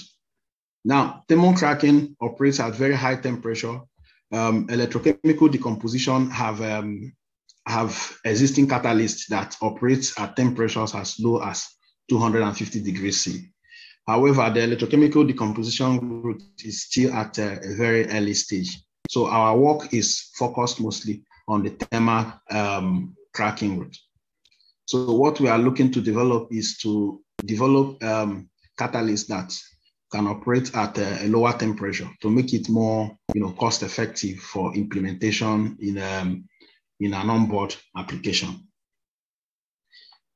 Regarding our project objectives, what we wanted to do is to develop and assess onboard ammonia, looking at overall system design and analysis for onboard implementation of ammonia in a scenario where the aircraft or as it can also be applied to the marine sector where it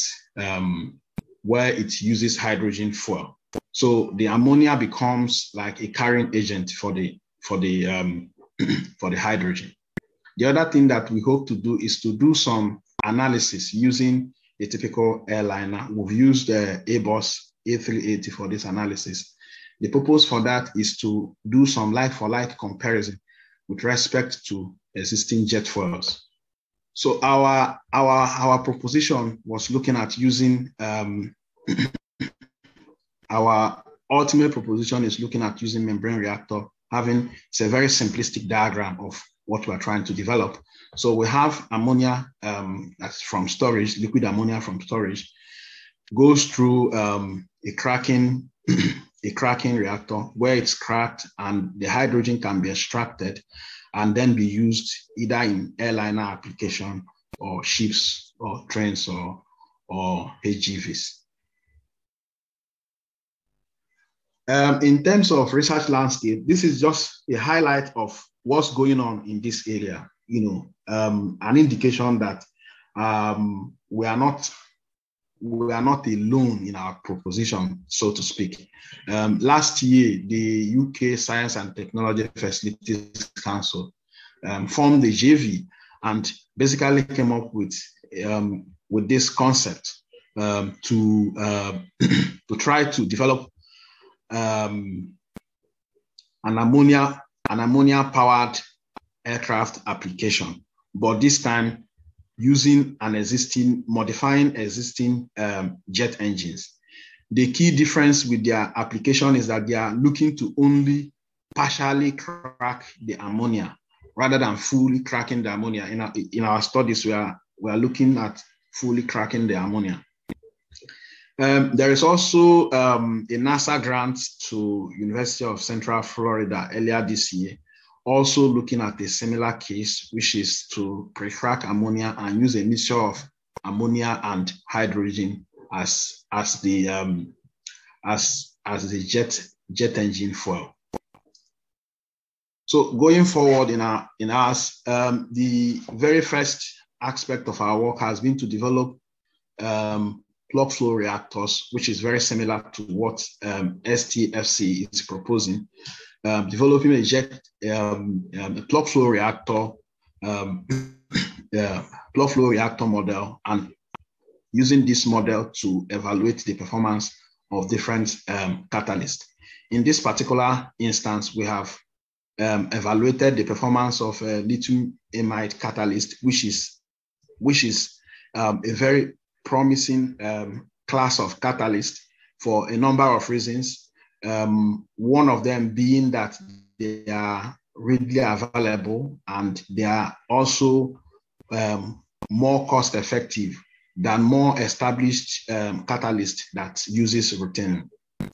All right, we have implemented the kinetics of this reaction using custom modeling, and then importing them and using them in our Aspen Plus model.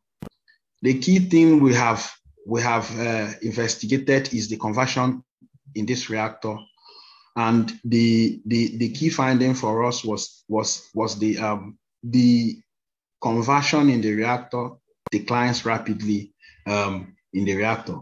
Of course, this points out the equilibrium limitation, as hydrogen tends to recombine with N2 to form ammonia.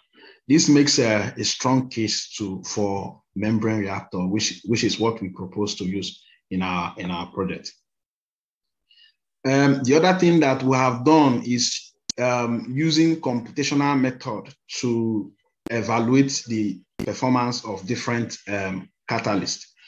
What we do by that is we use a computational approach to locate and characterize the transition state for specific catalysts and estimating the energy barrier. Once we have that information, we can also estimate the reaction kinetics and the rest of them. This is very useful for modeling because part of the limitations of doing this aspect of our work is because the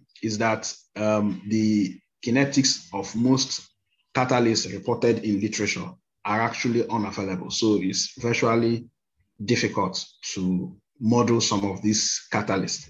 So from what we are doing, we are able to then also estimate the kinetics for the reactions. Okay, so this is the procedure we have followed in our calculation. We are using a DFT-based model in a software called ADF. And we use that as a computational material chemistry software. It begins at this stage where we build the molecular geometry for the system that we are for the reaction, of course, including the catalyst in place, and of course adjusting the nuclear coordinates and the lattice vectors to achieve the total to minimize the total energy. Then we also do potential energy surface scan, and this is actually the step where we are able to identify the transition state for the particular with the particular catalyst. And the transition state can then be optimized and characterized once identified. And this is a sample of some of the results that we have obtained. This is the transition state that we obtained for one of the ruthenium-based catalysts. And from the various catalysts that we have assessed, we have results like this, which enables us, to compare the energy barrier for different catalysts. And the catalysts, we've done this for like so many of the catalysts. And with an information like this, we can then determine the catalyst that uses the list, that will require the least amount of energy input when used in the ammonia cracking application. The other thing, of course, this part of the work has been done by RGU, and the team at RGU is developing a dense palladium membrane, and they have used the electroless plating approach to prepare a dense membrane, and then tested the dense membrane to determine its performance for selective permeation of hydrogen. This is what the alumina support they have used in their experiment looks like, and this is the final membrane that was now tested. This is some of the results they have reported. Of course, this has been published somewhere, and they were able to achieve over 99.9% hydrogen purity at the temperature of 873 K. As of course, at higher pressure, the operating temperature begins to decline a bit. And also, this is the hydrogen flux that they have obtained at the same pressure, 0.4 bar, looking at different temperature. Of course, what is key is that at higher temperature, the hydrogen flux obtained increased and went higher and higher. The other aspect of our work is what our colleagues in Cranfield has done, which is to do some initial assessment to determine the specific requirements that you will need when implementing this kind of system in an aircraft that is the size of a Boeing 380. And they have extracted some information from literature regarding the Boeing and of course the fuel, the Jet A fuel, which the Boeing 380 uses. From the analysis that they have done, they have found a fuel volume ratio of 2.65, which means the storage capacity for liquid ammonia is going to be at least 2.65 times the storage capacity for the Jet A fuel. The other calculations they have done is to look at the storage space for the ammonia, and they have estimated a very huge capacity of nearly a million liters of liquid ammonia on board, and have done some estimates of the tank sizes and obtained a cylindrical tank length of around 26 meters. And on that basis, they've proposed having two storage tanks, one towards the fuselage and another towards the back compartment. Of course, the idea of having the storage tanks on the wings is not very feasible in this application. This is partly because we are hoping that the liquid ammonia is going to be stored at the pressure of around 10 bar.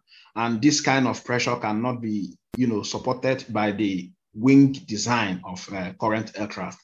It only points to the fact that for this type of application, you require some sort of top-down design of the aircraft, rather than in current propositions where they hope to simply modify existing design.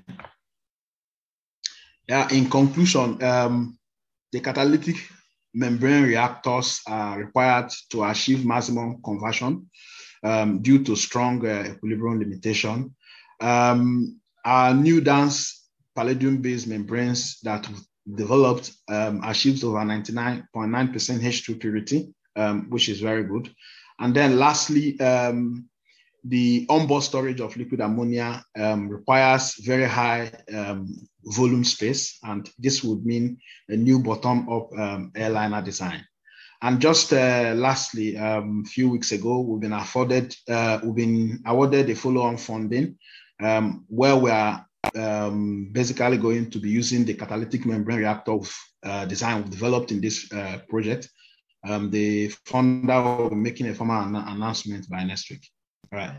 Thank you. And thank you to Network H2 and the EPSRC for the funding. Thank you very much, Eni, for your great presentation, and really good to hear that you have secured follow-on funding in this research. Our final presentation before lunch is going to be given by Jessie Smith from Cambridge University. Jessie is a PhD student working within the energy group of the Energy, Fluids and Thermal Chemical Division. Her research focuses on energy consumption and the behavior of hydrogen and other low carbon systems within aircraft. Over to you, Jessie. Thank you very much, and thank you for having me as well. So my presentation today is on a model I developed of a liquid hydrogen aircraft. I developed it with my co-author and my PhD supervisor, Professor Masterakos, who unfortunately isn't here today, but he's very much a part of this project too. So today I'll go through the energy systems model I developed. The hydrogen aircraft is fueled by grid-derived liquid hydrogen. The aircraft performance was assumed to develop over time due to, firstly, the tightening of aviation emissions reduction targets, electricity grid decarbonisation with time, and also the development of technologies on board the aircraft, and also those that go into producing the hydrogen. The model that I developed was used to identify niches within the aviation system for which liquid hydrogen may be favourable, and I'll go through some of those niches in this presentation. But first, let's look at how I designed the liquid hydrogen aircraft. I started with a conventional aircraft and the data on it, and that was used to produce the hydrogen aircraft. The aircraft I used was a Boeing 787, which typically carries 242 passengers, and its design range is 13,600 kilometres. Now, I used the data on this aircraft and I made a few assumptions to produce this liquid hydrogen aircraft model. Firstly, the maximum takeoff weight of the hydrogen aircraft could not exceed the conventional aircraft weight. The maximum landing weight could not exceed the conventional aircraft landing weight, and the volume had to be less than that of the conventional aircraft. Of course, conventional aircraft are usually powered by kerosene, but a hydrogen-powered aircraft's energy pathway is a little bit more complicated. In this presentation, we assume that hydrogen is derived from an electricity grid, which has partially fossil fuel and partly renewable electricity going into it. So there is some emissions associated with the input electricity. We assume that electrolysis is used to split water into hydrogen and oxygen. This hydrogen is then liquefied using more grid electricity, and this is what is used on the aircraft. And we can either have an aircraft powered by fuel cells and electric engines, or we can have an aircraft that is powered directly by gas turbines like a conventional aircraft. Both of these technologies are currently being developed. We also compare our hydrogen power aircraft with natural gas, which is also liquefied like hydrogen. And we do this because kerosene has a high carbon intensity, liquid hydrogen often has a relatively low carbon intensity, and natural gas lies somewhere in between them. Also, the energy density, the volumetric energy density of natural gas is somewhere between kerosene and liquid hydrogen. So it provides a good middle ground for a comparison fuel. We also look at dual fuel aircraft. So we look at combining hydrogen with fossil fuel, and they both go into powering a combustion engine. So that's also an option that we look at. There are many other types of fuels and fuel pathways that our model can model, but we are only looking at these ones in this presentation. We look at a time frame of 2021 to 2050. And in this time, we assume that as I've said, I think that the aviation emissions reduction targets will tighten, the electricity grids will decarbonise, and the components crucial to the energy pathway of hydrogen will develop. So firstly, let's look at the tightening of the emissions reduction targets. We assume that we're using the International Air Transport Association IATA targets. The IATA assumes that from 2020 to 2050, the emissions of aviation will increase if we don't do anything to try and reduce the CO2 emissions. And that's because the demand for aviation will increase. However, there's some measures we can take to reduce these CO2 emissions. We can look at known technology, operations and infrastructure, and also economic measures to decrease CO2 emissions to a certain degree. However, what we're focusing on here is the opportunity of alternative aviation. So what we're really interested in is the reduction of the green line relative to that of the pink line. And if we assume that liquid hydrogen aircraft completely replace conventional aircraft, we say that the emissions has to be less than or equal to 57.5% of that of the conventional aircraft to meet these IATA targets. And these emissions are expressed as well-to-wing emissions per passenger kilometre. And all we mean by that is well-to-wing is essentially the source of the energy, so the emissions associated with producing the energy, all the way through to the emissions produced during flight. So well-to-wing looks at the entire energy pathway. And the reason why we express the emissions per passenger kilometre is to normalise for the aircraft performance and the aircraft demand. If we have an aircraft that can't quite complete a journey, but two separate aircraft can, we need to make sure that their emissions are still 57.5% of the conventional aircraft's emissions. So that's all that means. We also need to look at the electricity grid decarbonisation with time.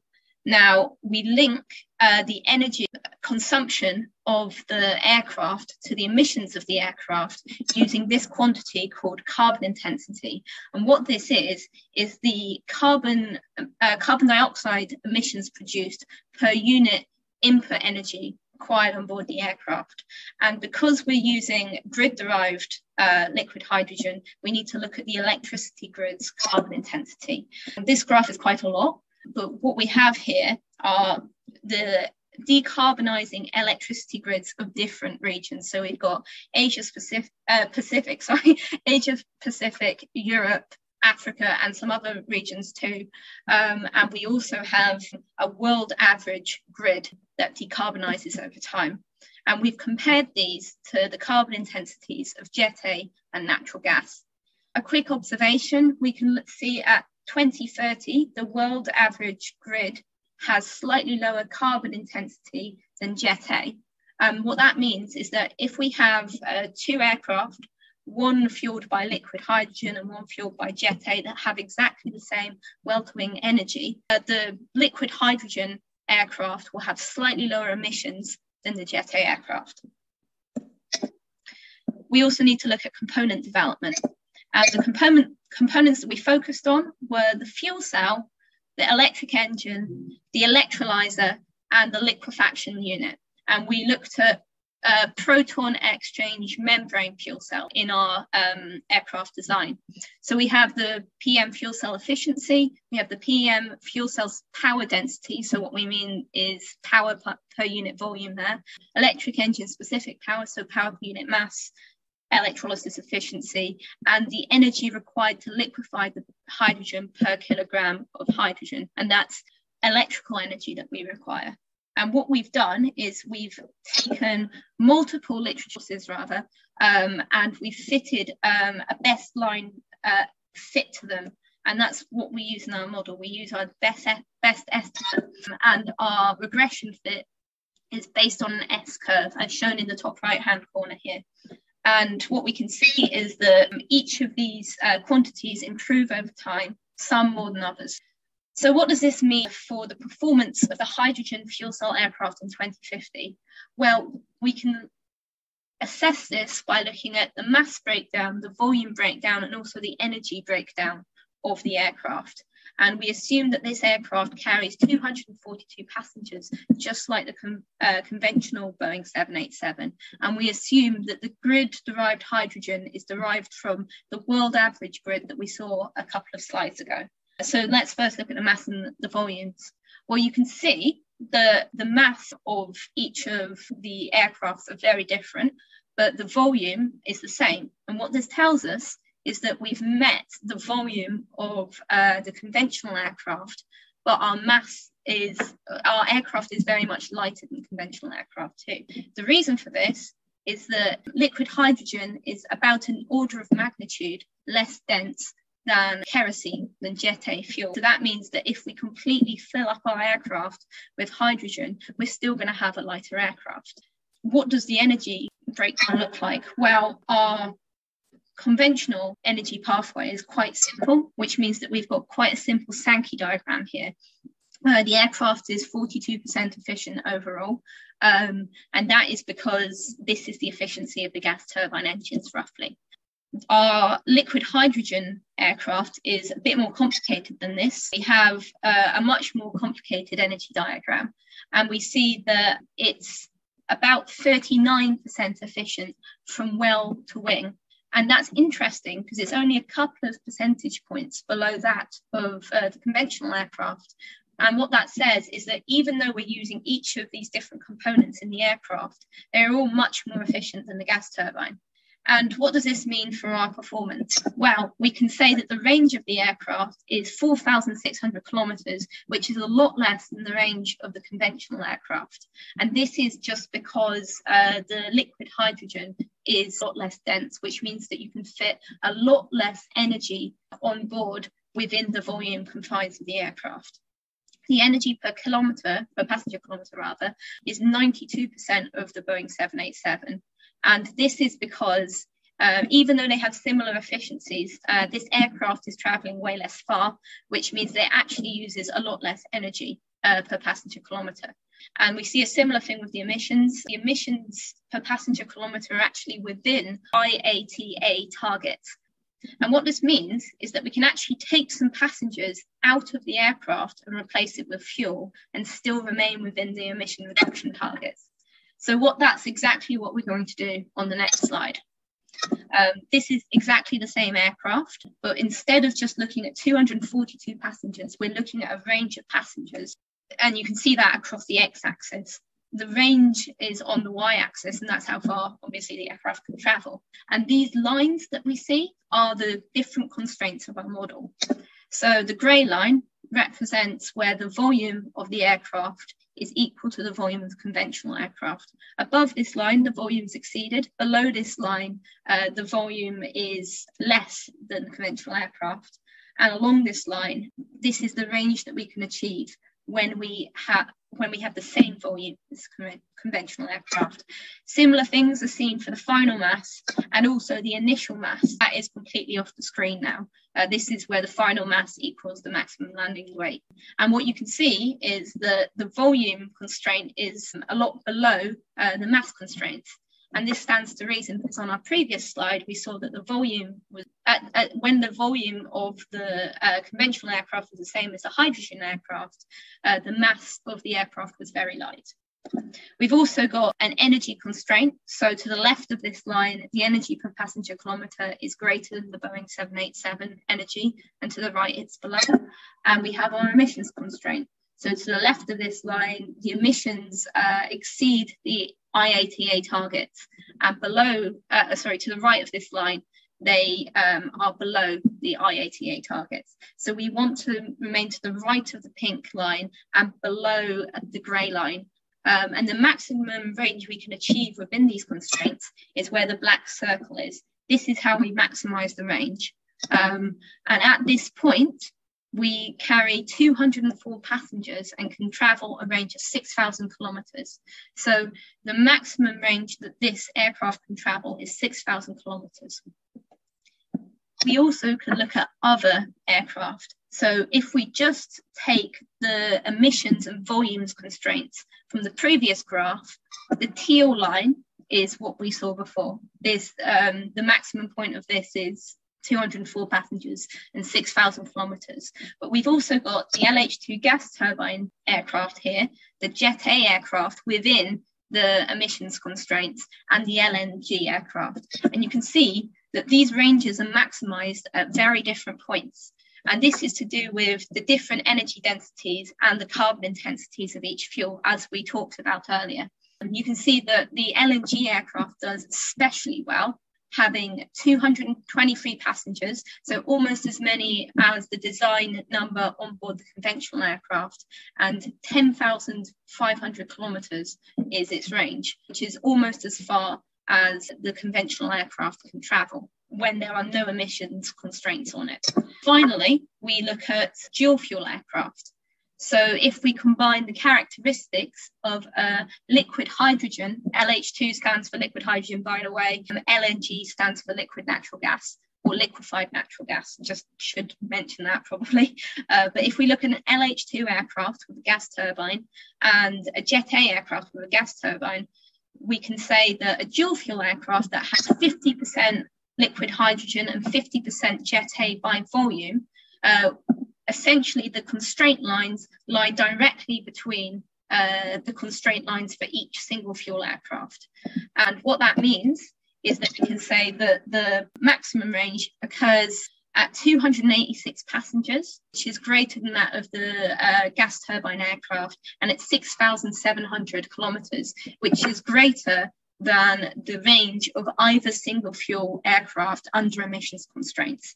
So we see that we can sometimes have advantages by combining two fuels together and combining the low carbon intensity of hydrogen with the high energy density of Jet A.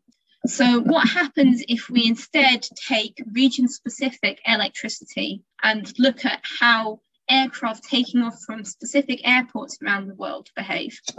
Well, this diagram shows, the crosses show the origin of each flight, and we assume that electricity near there is used to fuel the hydrogen, or to produce the hydrogen rather. And the circles represent the maximum range that can be achieved if you take off from the cross of the same colour. If we look at North America only, and that's the one in blue, we can see that the liquid hydrogen aircraft using North America specific electricity can travel 10,900 kilometers in 2050. And that is more than the LNG aircraft can travel. But it only carries 65 passengers and requires 3.25 times the energy. And this is a problem. So firstly, the number of passengers is the problem, because to meet the demand, you'll need more aircraft, which has economic problems and also air traffic control problems, because you've got more aircraft in the air. Secondly, the energy is a problem, because this is 3.25. So say you took all of the kerosene aircraft at JFK and you replaced them with liquid hydrogen.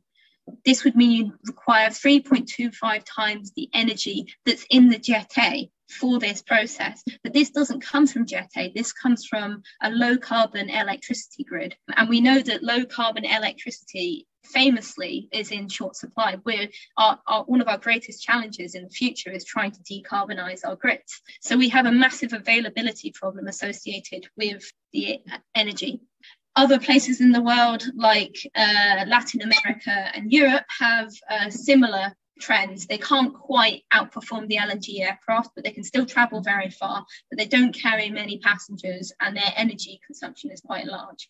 However, if we look at Africa, the Middle East, Asia Pacific, CIS, aircraft traveling from these regions can't travel as far, but they have more passengers on board and the energy consumption is lower. What this means is that we kind of can't win. If we have an aircraft that travels a great distance, we need to have less passengers on board and we need more energy. But if we have more passengers and less energy consumption, we actually can't travel very far. Just to hammer home that this is not a localized problem, if we average the energy around the world, we need 1.6 times the energy of the conventional aviation system.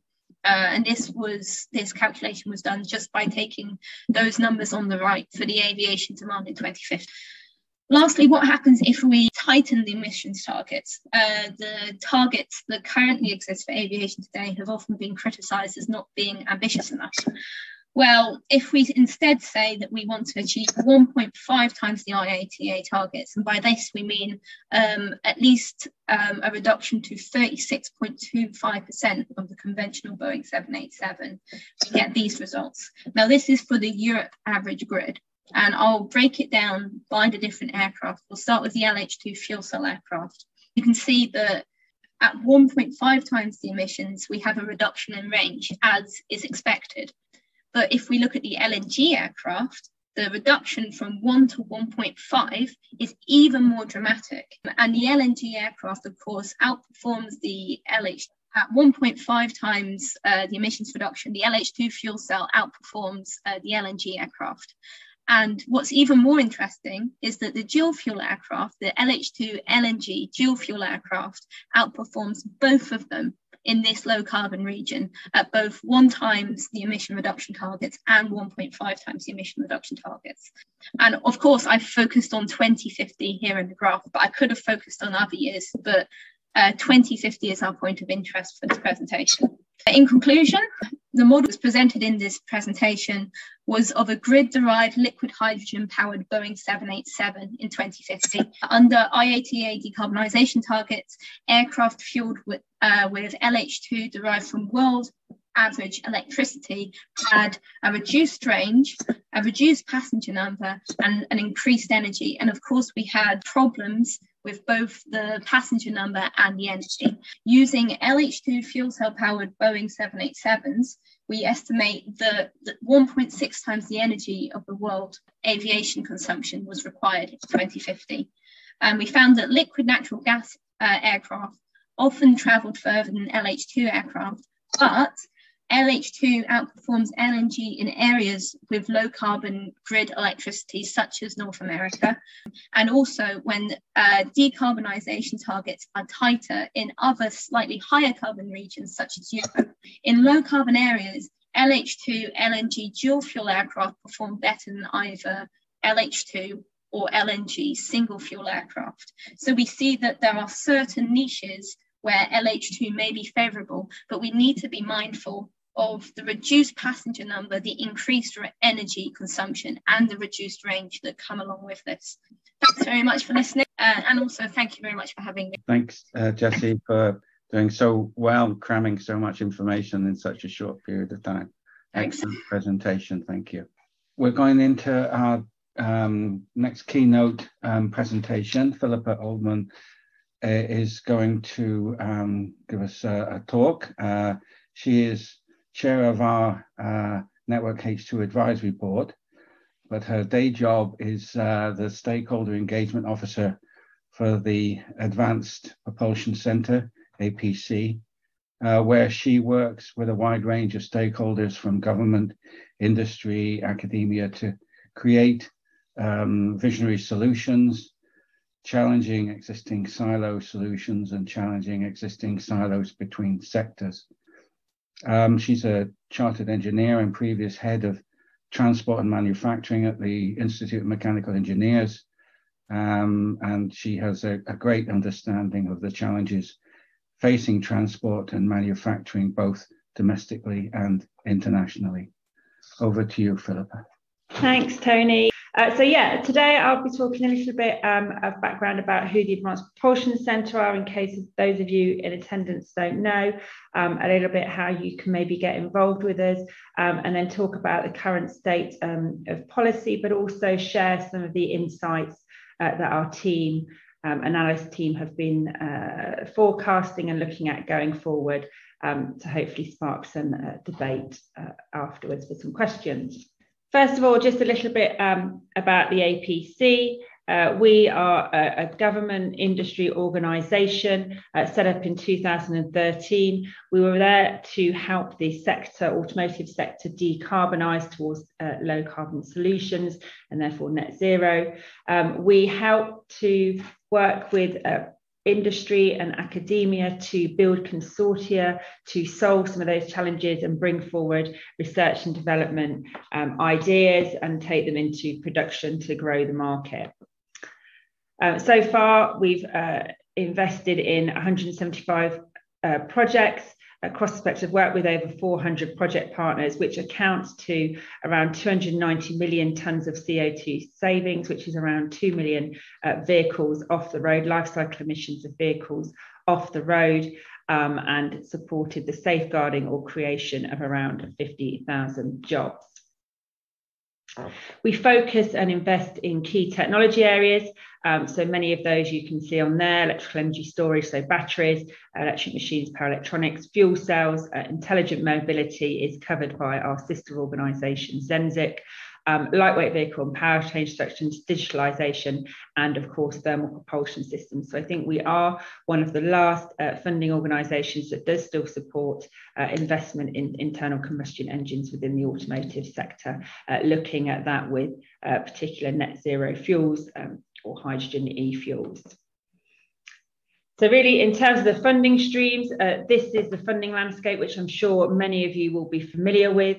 The network itself obviously supported EPSRC and Innovate, proof of concept covered by Innovate UK, and that's where our Technology Developer Accelerator Programme fits, which I'll talk about in a minute. We then have the application readiness level. So this is taking those production or proved production prototype options and pushing them through the phase through to production through collaborative research and development programs. And then finally, the industrialization at scale, which is done through our Automotive Transformation Fund. We work across the other funding partners, so Faraday Battery Challenge to support the development of batteries, driving the electric revolution from power electronics, motors and drives, and also the digitalisation areas with Made Smarter initiatives, which you may also know too as Brunel. Also not on this picture, but there was some funding allocated through the Catapult networks for the Hydrogen Innovation Initiative. And I have got a slide at the end of my presentation on that, which hopefully informs the audience a little bit more about the ambition of that group. So just carrying on whizzing through collaborative research and development programs. They're often up to anything from 2 to 11 partners involved in these programs. Competitions tend to run 2 to 3 times a year, costs around 5 million to 40 million, and they tend to have SMEs involved, academia involved, as well as an OEM and a tier 1, so a route to the automotive market. However, that does not necessarily mean that it can't have spillover into other areas. One example can be a battery that was developed through one of our CR&D programs is now being used on the workboats to help service the wind turbines in the North Sea.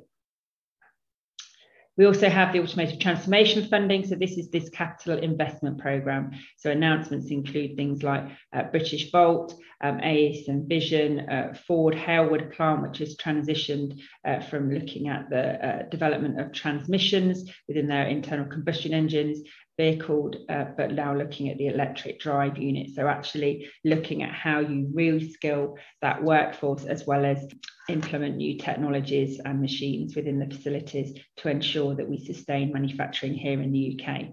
There are also a number of feasibility studies, which is looking at whether or not particular locations are good places to invest. And again, this funding really looks more at that upstream value chain and supply chain piece. And again, many of our academic partners have been involved in supporting the development of these feasibility studies by providing additional insight to many industrial partners in this area.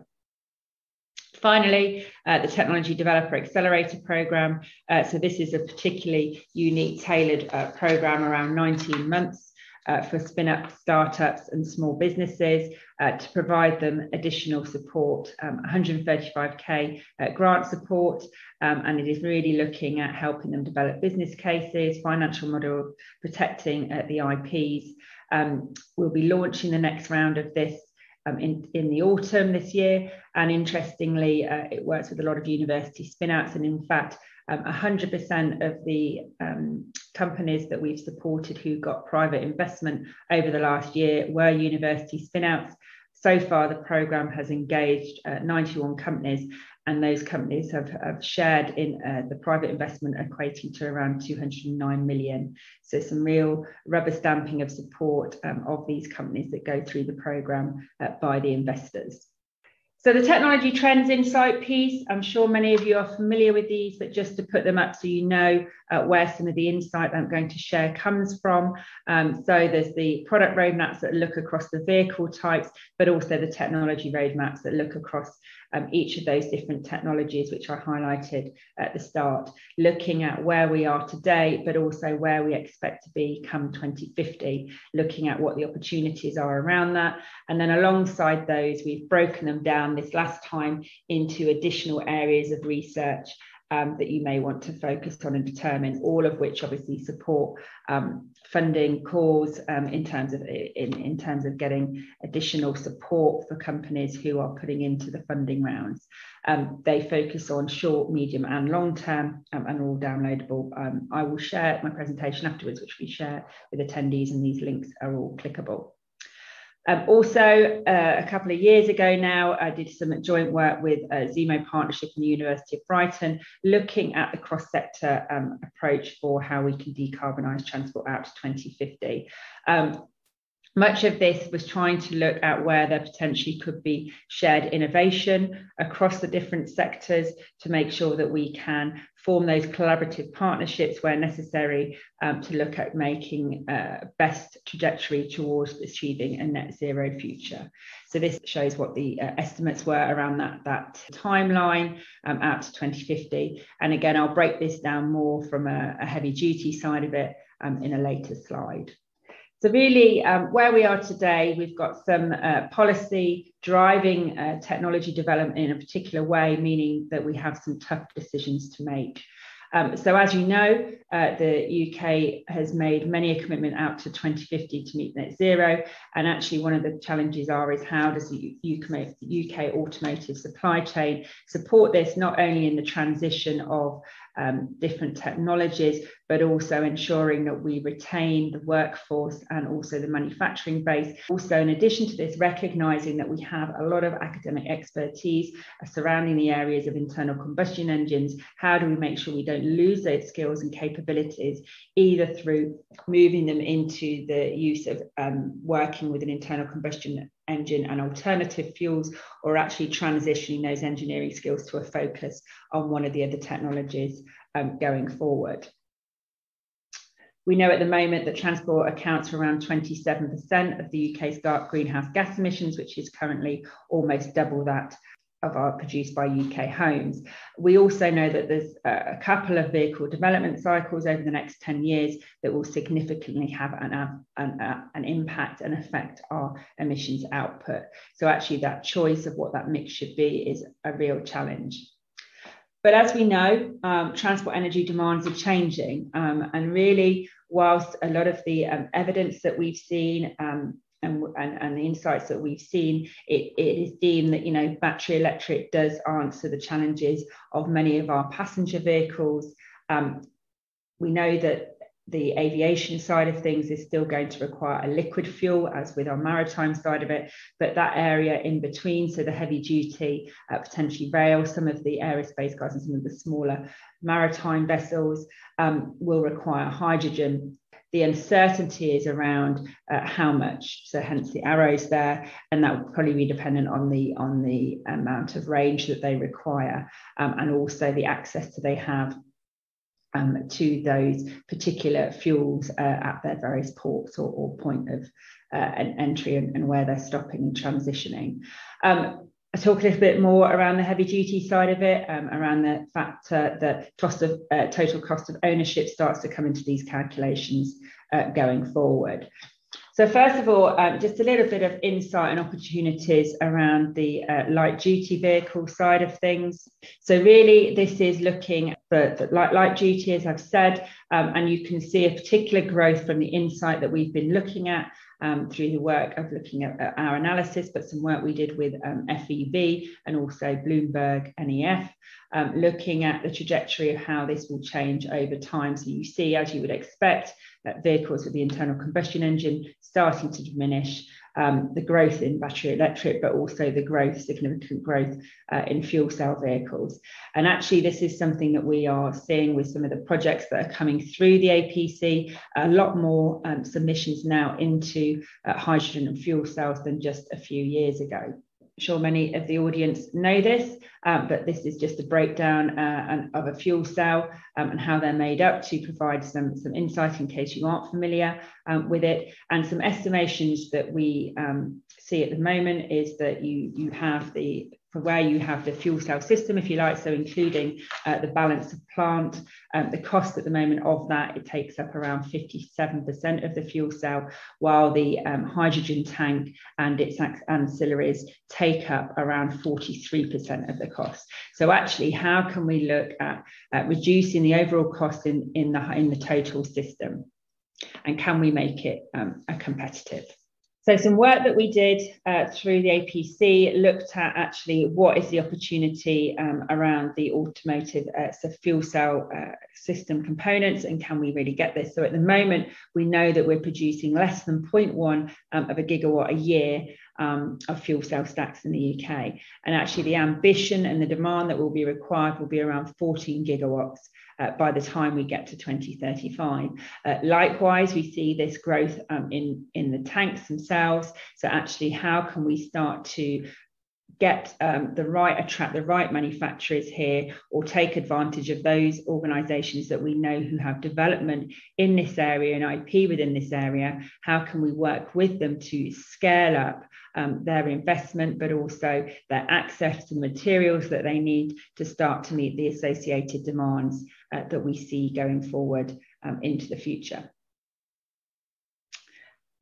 We estimate that there is an opportunity here for currently items that are made manufacturing in the UK is around 15%, and actually we believe there's an opportunity here for around 65% of the value to be made here. So that's taking out that sort of that value of the whether it be the balance of plant or the hydrogen tank and the fuel cell stack itself. How can we actually capture some of that?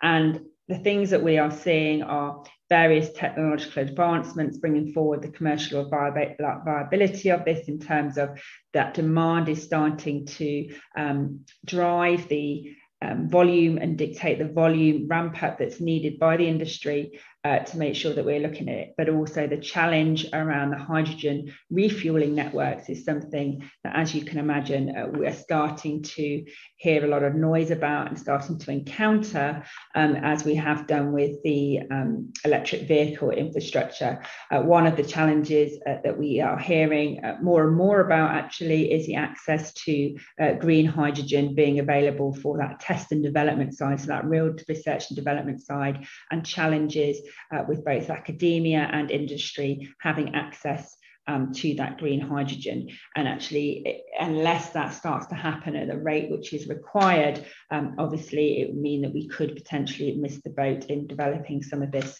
game-changing technology and seeing the growth required in the manufacturing that we will need. This is something that we produce. So we did this previously with our batteries and our power electronics, and it received a lot of positive feedback, I suppose, from both academia and industry to understand where they might want to play. So you can see where the semi-finished products are in the darker colours, but also where the manufacturing has. So where can you currently capture some of the areas here to look at driving forward? I mean, recognising, and I think one of the challenges is as well, not only from scaling up the demand to meet that future demand, but also recognising where in the system there are some challenges in terms of that sustainability agenda, recognising that, for example, some of the initial processing piece at the up front here, but for the proton electron membranes, can be very nasty chemical uses. So actually, are there alternative, and a lot of research and investigation going on in that area. So how do we really drive forward some of the challenges there to make sure that we are making sure that sustainability is a key aspect taken forward in future demand? So here is, again, as I've already talked a little bit about this, but some of the key parts. And this is some work we've been doing with the Department for International Trade to really understand how we can anchor and benefit and build some of the supply chain around the areas of fuel cells within the UK. So really, we've seen our investment through the Automotive Transformation Fund that I talked about with Johnson Matthey, who are obviously looking at scale up towards a gigafactory in their Royston facility, supporting that development of the membrane side of it, also looking at how we can create some inward investment in the tier ones and the OEMs, but also one of the biggest challenges we have is around the hydrogen tanks. Now, we know that we have organisations such as Luxfer, headed up here in the UK and headquartered here in the UK. However, they currently don't have the manufacturing capacity that we have. So really marrying up some of those connections between what we're being told by industry and where we're highlighting some of the research and development that's happening to those organisations, hopefully gives them the sense of purpose and the sense of reliability that actually the growth and the demand will be there if they were to take some of those investment decisions. So how does this look as we go forward? And actually this is an interesting chart that was again produced by our Tech Trends team working with an organisation called Austin Power, which is an absolute classic name for those of you who probably are similar age to myself. But it's really looking at the cost of where we can drive out cost in development from a light duty PMD fuel cell system, including, and here you can see the chart is quite useful, and again it's probably something that you may want to have a look at after the event itself, to see where there are significant reductions being made. But as you can see from first glance, actually there's a significant cost reduction in the fuel stack, as we obviously see the demand go up and the volume going up in that area and the economies of scale. However, there will be significant challenges around the hydrogen tank area, but also opportunities around the fuel cell balance of parts. So you can see there there's a link in the deck that we estimate, or OEMs are working for around $80 per kilowatt hour for battery costs at a pack level around 2030. And our estimates and ambition and the research that we've done around this area is looking around $86 dollars per kilowatt hour for a fuel cell system. So I think that is quite an interesting insight into the area where actually, you know, those vehicles that potentially are larger, so the SUVs and the light duty vans and the vans that are going around, actually this demonstrates that fuel cells potentially are a very good viable option. So what about larger vehicles? Just a few slides on there. To show that, you know, actually, I think predominantly this is an area where hydrogen has a big opportunity. So we can see here, this is a total cost of ownership address measurements that we did. And I think one of the things here is obviously we know that for some of the batteries that will be required in a truck, it will take up a lot of the payload area, and actually that means a loss of money, which obviously isn't very attractive to the operators. And again, you can see here by about 2035 you're ending up with a sort of a cost parity, if you like, really, with both the BEV and the fuel cell options. We are, and that a lot of that comes from obviously as well the reduction in the amount of time for stoppage, because of the distance that will be able to be covered without the needing to take the time to recharge. So actually, it's a really interesting chart, and again, something that we fed into the consultation response that the government did probably about, I don't remember how long it was ago now. Everything's a bit of a blur in terms of timings, but again, something that we're looking for, and again, hopefully will feed into some of the Department for Transport zero emission freight trials. In terms of the likely pathways, here on the left-hand side, you can see we've broken it down into the regional delivery services. And so that's sort of your medium duty vehicles, and then of course to your long range services and how they will affect. And we've put in there the policy and the EU, the UK legislation drivers, to make it sort of easy to read across. So you can see there that actually we believe that, you know, fuel cells and batteries offer an opportunity to that medium duty for that regional side of it. A lot of the challenges around the emissions within cities and low emission zones, but really to get some of that long range delivery services.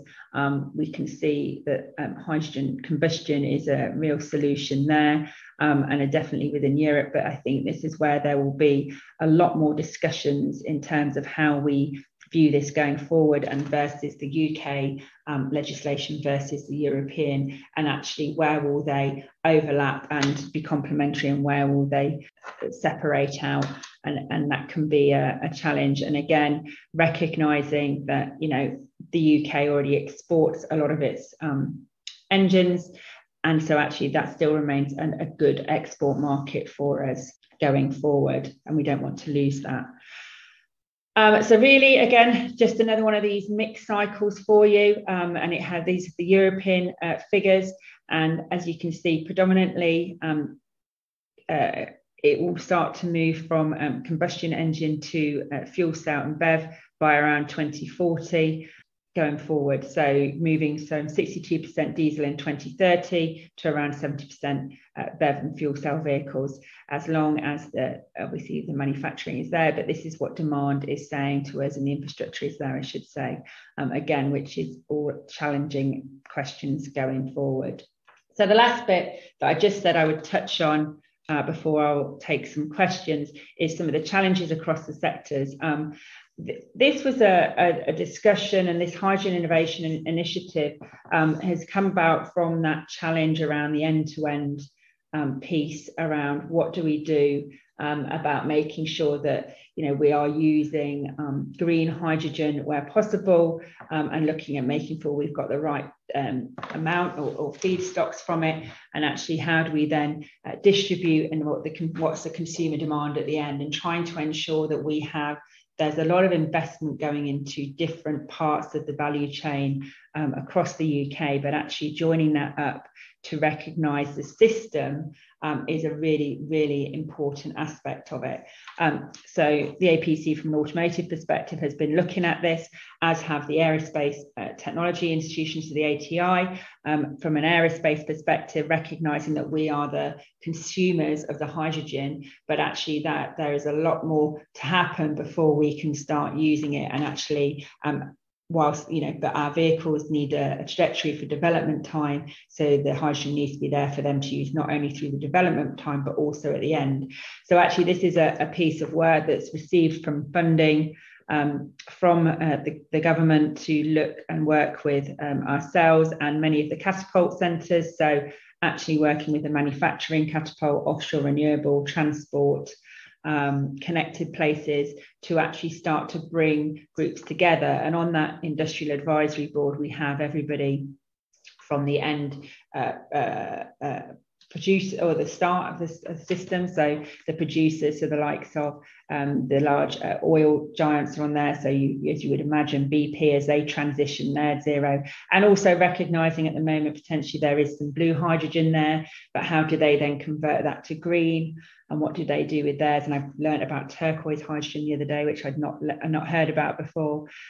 So actually, how do we ensure that the right feedstocks are going in through the system, but then they're getting distributed in the right way? And we'll obviously be linking in with the DIS network, as well as many other EPSRC networks, to bring the consortia together to make sure that we have the right deliverable and the right solutions for the UK going forward.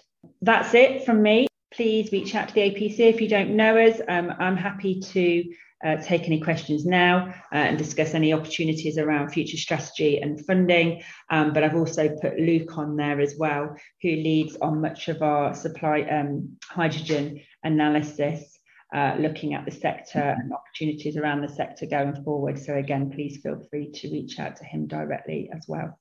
Thanks very much, Philippa, for a great presentation.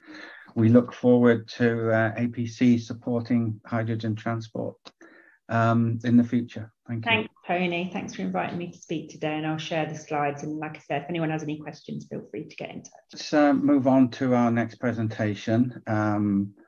This is going to be given by Dr. Sivaprakash Sengodan from Imperial College, London.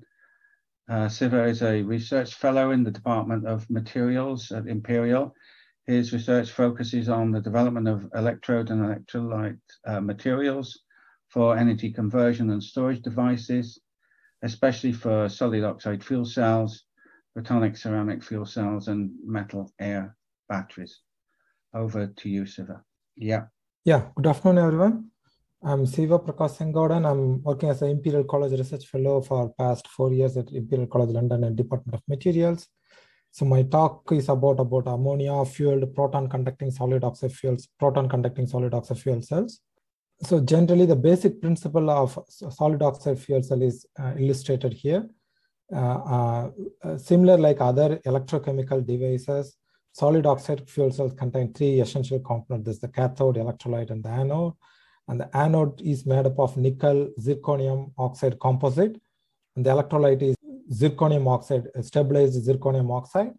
And then the cathode material is either it's perovskite oxide, it can be a lanthanum strontium magnetite or lanthanum strontium cobaltite.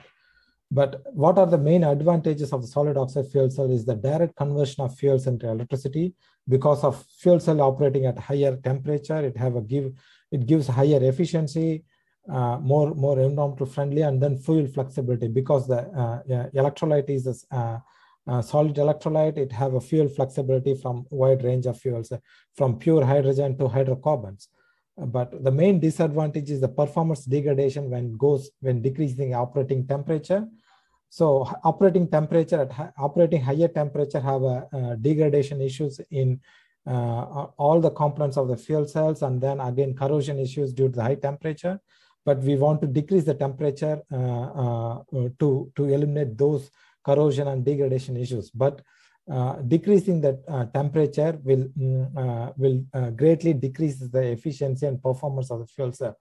The another problem is the high thermal stress. That is the high thermal stress at the interfaces between the components of the fuel cell. For example, between the electrolyte and the cathode, there is a thermal mismatch between the thermal expansion coefficient. Because of that, we can often see a delamination. So the immediate requirement is to decrease the operating temperature of the fuel cell from 1000 degrees Celsius to lower temperature.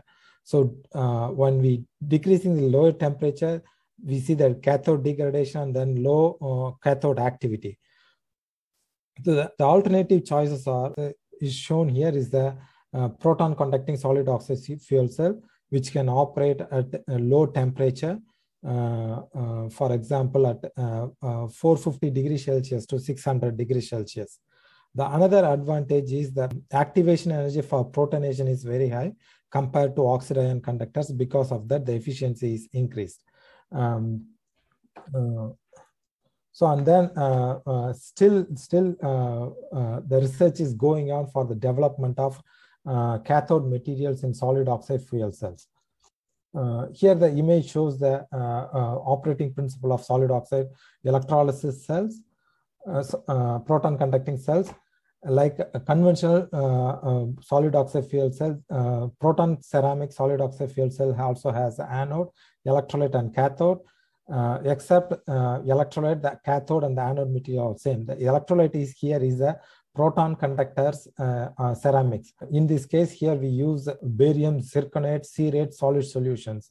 So the main advantage is that it has a low energy of activation for protonation and high ionic conductivity and good fuel utilization. So when fuel when fuel is passed at the anode, byproduct, that is the water, is formed at the cathode side only.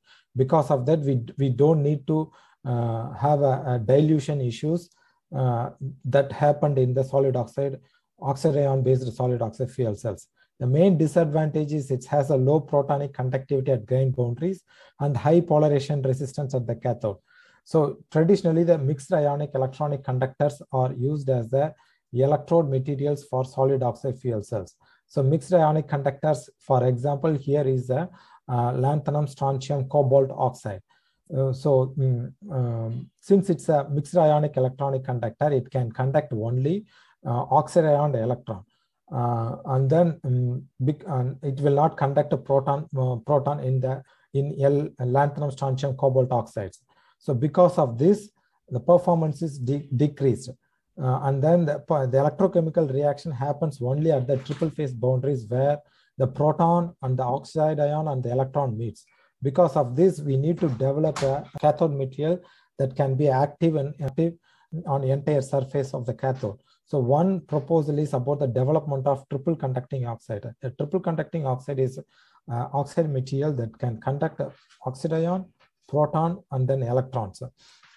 So when we develop this triple conducting oxide ions as a oxide cathode, not only the triple phase boundaries here, but the entire surface of the cathode metal will be active for oxygen reduction reaction and water formation reactions. So the main requirement for the SOFC soft fuel cell proton conducting ceramic electrode is catalytically active for oxygen reduction reactions and then hydrogen oxidation reaction at the anode on all the surface of the electrode.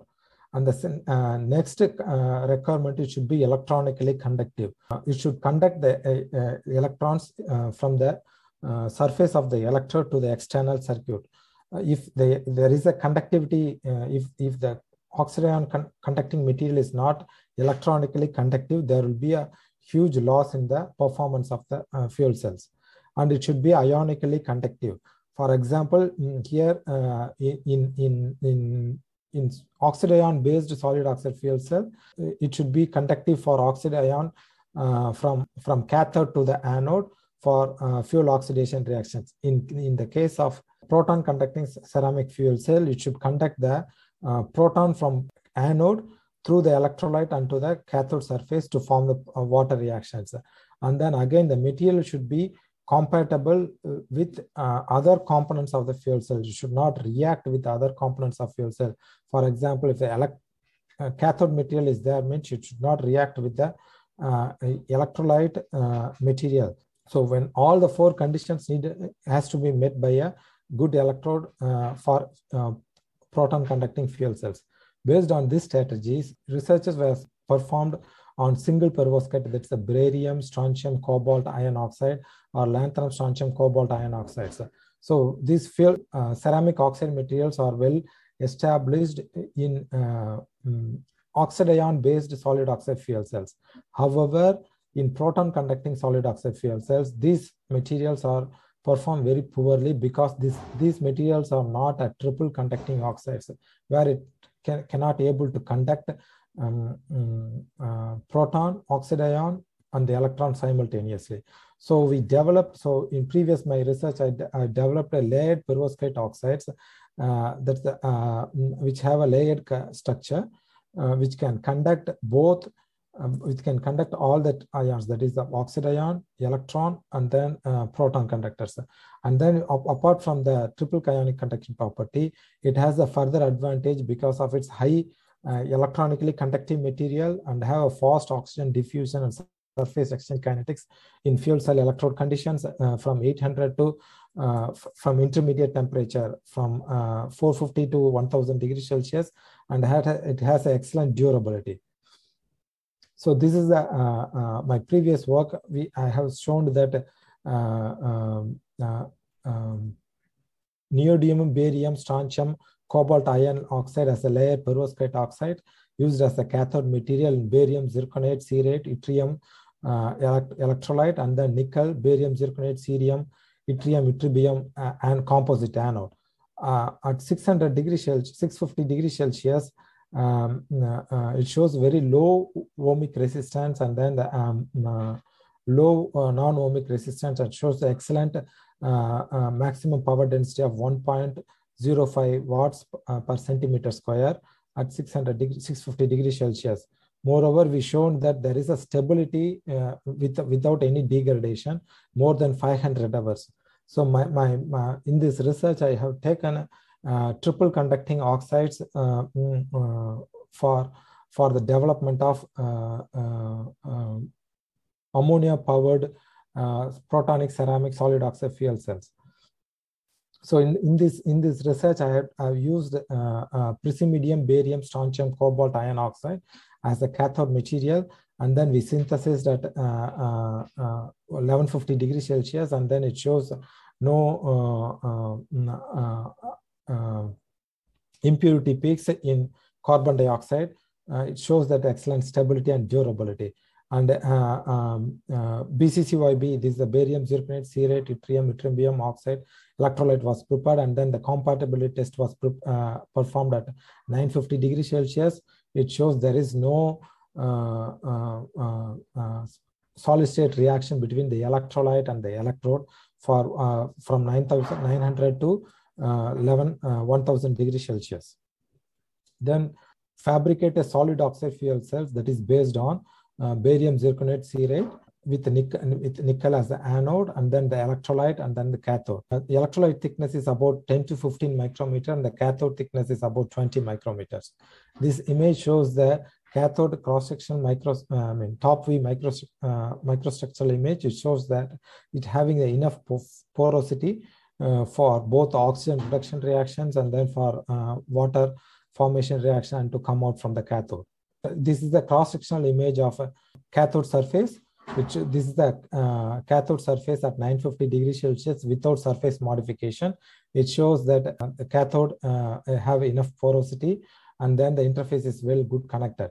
So then I modified the surface of the cathode by infiltration of praseodymium barium strontium cobalt iron oxide solution, about 20 microliters on the surface of the cathode, and then the surface was evenly coated with the praseodymium barium strontium cobalt iron oxides, and then it was calcined at 700 degrees Celsius.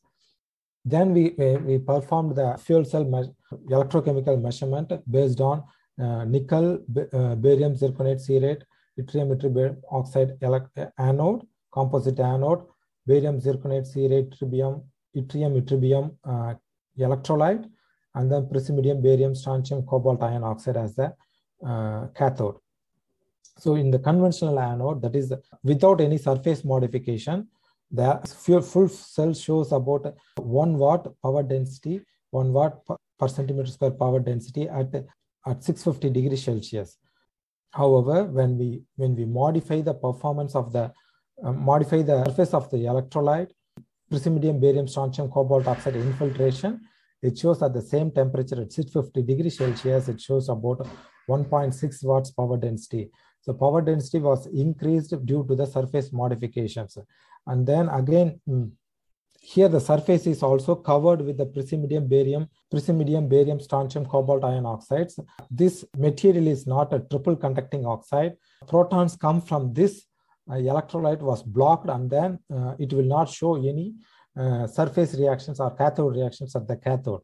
Since it's a triple conducting oxide, the cathode layer or infiltration layer deposited here, since it's a proton conductor, the protons moves from the anode to the electrolyte and to the cathode. It was easily transferred without any blockage. That's why the power density was increased from 1.2 watts per centimeter square to 1.6 watts per centimeter square. So until now, this research was conducted only based on the hydrogen in hydrogen fuel. So in the next step in future, it will be tested in ammonia containing fuels. And then ammonia containing fuels have another problem because the anode should be active for ammonia decomposition. Now my current work is working on development of catalyst for the anode layer, where we doping small amount of ruthenium or palladium in this barium zirconate solid electrolyte to improve the ammonia decomposition reaction so that it can easily decompose to form hydrogen at 50 degrees Celsius. So based on this research, I secured a funding for my next fellowship. It is supported by the BP International Center for Advanced Materials at Manchester. It's a Catherine Lonsdale Fellowship. The fellowship is hosted at Imperial College, London, and same Department of Materials. This work mainly focus on development of electrolysis cell for hydrogen production at intermediate temperature solid oxide fuel cells. Thank you. Thank you very much, Siva. Our final presentation today is by Dr. Tamer Kamal. Tamer is an assistant professor at Plymouth University. He has a PhD in electrical power engineering, and his research interests include power electronics, power system protection, and artificial intelligence applications in power systems. Over to you, Tamer. Good afternoon, everyone. Thank you, Tony, for the introduction. So in this presentation, I will demonstrate our funded Network H2 project. This project is investigating the development of a new smart hyperdrive system with the associated linguistic to design advanced hydrogen refueling station for railway network. First of all, hydrogen supply trains have been presented as a great candidate to replace other powertrain technologies in railway transportation. They offer reduced or zero emission option for railway transportation in various applications, which are currently powered with diesel engine or liquefied natural gas. Additionally, hydrogen systems don't need to electrify the railway network or upgrade the infrastructure of the distribution grid to supply railway network. Accordingly, they will save the required infrastructure installation cost for the grid, as well as it will make access for the train in the region which are out of city or electrification of the network will become with high cost. Even so, the hydrogen cells are good energy source to provide reliable power at steady rate. They cannot respond properly to the traction fast load dynamics due to their slow internal electrochemical and thermodynamic response. On the other hand, they can be integrated with energy storage device such as lithium-ion battery, which has fast dynamic to form a hybrid power source for traction systems. Dual three-phase machine also offer several advantages over the typical three-phase machine utilized in traction system. They provide higher reliability in which each phase group in dual three-phase machine could be independently fed from different power source so that the fault-tolerant operation can be implemented. In addition to reliability, this machine provides lower power losses, lower harmonic distortion, along with higher efficiency and power density. Accordingly, in this project, we aim to develop a new smart integrated power source of fuel hydrogen cell and lithium battery cell to supply dual three-phase machine for driving the train in light railway network. First of all, a number of railway case studies are chosen to implement the proposed smart drive traction system. For each case study, the train and route data are introduced to a single train simulator developed in Birmingham Research Center at University of Birmingham for railway, so that the best railway line is then nominated through a selection criteria for the implementation of the new smart drive traction system in hardware in the loop platform. After that, an optimization analysis is undertaken for the hydrogen fuel cell train in order to reduce the overall hydrogen consumption with the same journey time spent. On another hand, sensitivity analysis is carried out to select the site location for the proposed hydrogen refueling station. Eventually, the equipment for the refueling station is then investigated and designed based on the optimized hydrogen demand from the optimization analysis, as well as from the site selection study. Starting with the route and the train data, for the route data, we need the gradient profile, we need the speed limits, station stop location across the route. For the train data, we need Davis equation, which describes the train resistance during the motion as a function of its speed. Also, we need the mass of the train, auxiliary electrical load power. On the other hand, we need for the selection criteria that are applied to nominate the best railway line for implementation of the proposed system. These factors are the estimated hydrogen consumption for the rolling stock in each case study, operational factors to check if the rolling stock required in other surface or line, and finally, number of rolling stock units required for the line under the study. Each of these criteria is scored from 1 to 5 through a number of categories, which is empirically defined from the contribution and the feedback from a number of hydrogen and railway experts. Each of these criteria is also weighted in the final score, based on their importance, in which the estimated hydrogen consumption is the most important factor to determine the best line for the implementation. then the operational factor becoming the next, since it also introduced some challenging to determine if further hydrogen is required for any other surface in addition to the line under the study. Finally, the number of employed units is coming at last, which contribute to define the line reliability. We have 4 case studies for railway are chosen in this project: Santa Airs to Santa Ives branch, Heart of Wales line, Worley lines, and Falmouth branch, in which the line of highest score becomes Santa Airs to Santa Ives, which is then implemented for the new drive traction system in the hardware in the loop platform. In this slide, the figure on the left illustrates the schematic for the new hybrid drive traction system to feed a dual 3-phase machine by fuel cell and lithium-ion battery cell. The proposed smart management system for the new drive traction system is demonstrated in the flowchart as the right, in which the power sharing algorithm between the 2 power source is governed by the operational mode of the train, as well as the state of charge of the battery. So if the battery is in discharging mode and the train is accelerating, so the fuel cell will contribute to its rated power to drive the train, and the battery cell will also support the fuel cell to drive the train if needed. However, once the train is decelerating or braking, the fuel cell power will be then go to 0, and the regenerative braking power will be then used to charge the battery. While if the train is coasting, which means that it runs at approximately fixed speed with lower power consumption, then the fuel cell will be either supply both the train and the battery if the battery state of charge is less than 90%, or only the train if the battery state of charge is greater than 90%. On another hand, if the battery is greater, state of charge of the battery is in charging mode and the train is accelerating or coasting, then the battery is regulated to be charged by the difference of the power between the fuel cell and the train. And once the train is decelerating, the battery is then charging only from the regenerative braking power of the train, and the fuel cell is then set to 0.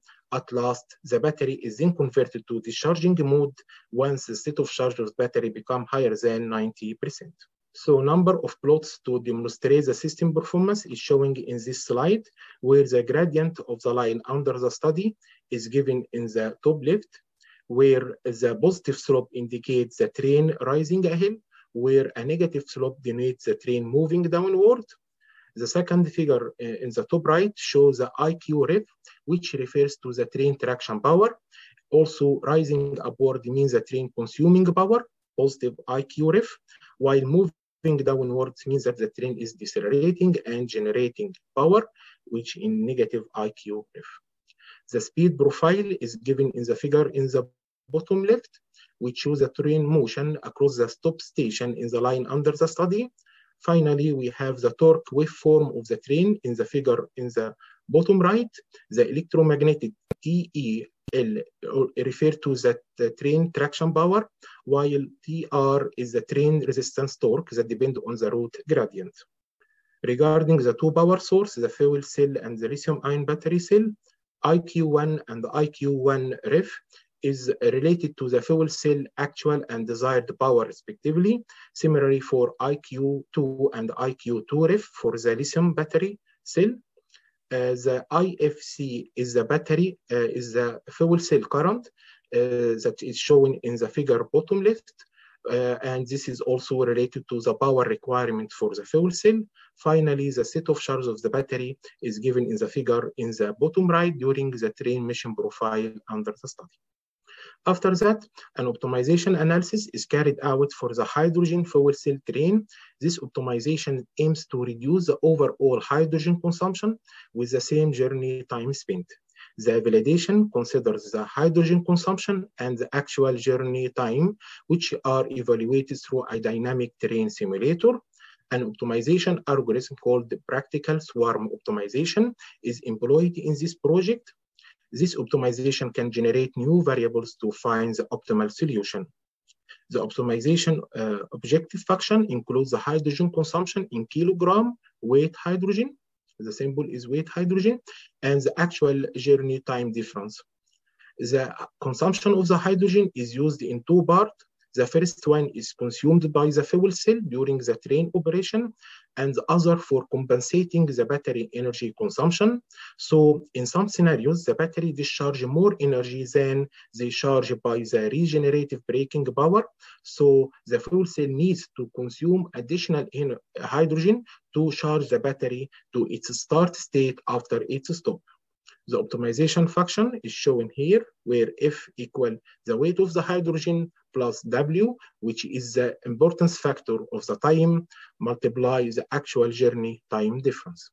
The test route for the optimization analysis is chosen from Santa Ernst to Santa Ives branch. There are 5 stations in total located in this route. The total length of the route is 6.7 kilometers.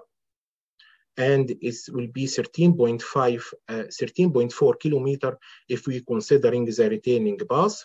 So to control the train performance smartly, the speed profile is optimized. Each of the speed profile between agent station is independent. Besides, the train profile includes not only the maximum speed, but also the coasting speed. The train maximum speed is 80 kilometers per hour, while the line speed is only limited to 48 kilometers per hour. In the case that the traditional or the typical benchmark train operative curve is shown in the top of this slide. Then after considering the optimization, we increase the maximum speed to 60 kilometers per hour. And also we include some costing stage to the train operation. After the optimization, so we have here the optimization variable showing in the table below, and also the performance curve of the train is shown in the bottom curve, including the maximum speed and the costing speed. In the table here, if the costing speed equals the maximum speed if there is no costing is required between the 2 stations. From the view of the hydrogen consumption, the overall reduction of the hydrogen is reduced by 9.6% by optimizing the speed profile. Moreover, also we saw that there is more hydrogen is needed to recharge the battery after the train stop. So the battery total capacity is 260 kilowatt hour, and we need additional battery energy cost around 4 kilowatt hour, but this is still less than 2% of the total battery capacity. So the battery state of charge change is still acceptable. With respect to the site selection study, also number of criteria is chosen to determine the best location for the planned hydrogen refueling station.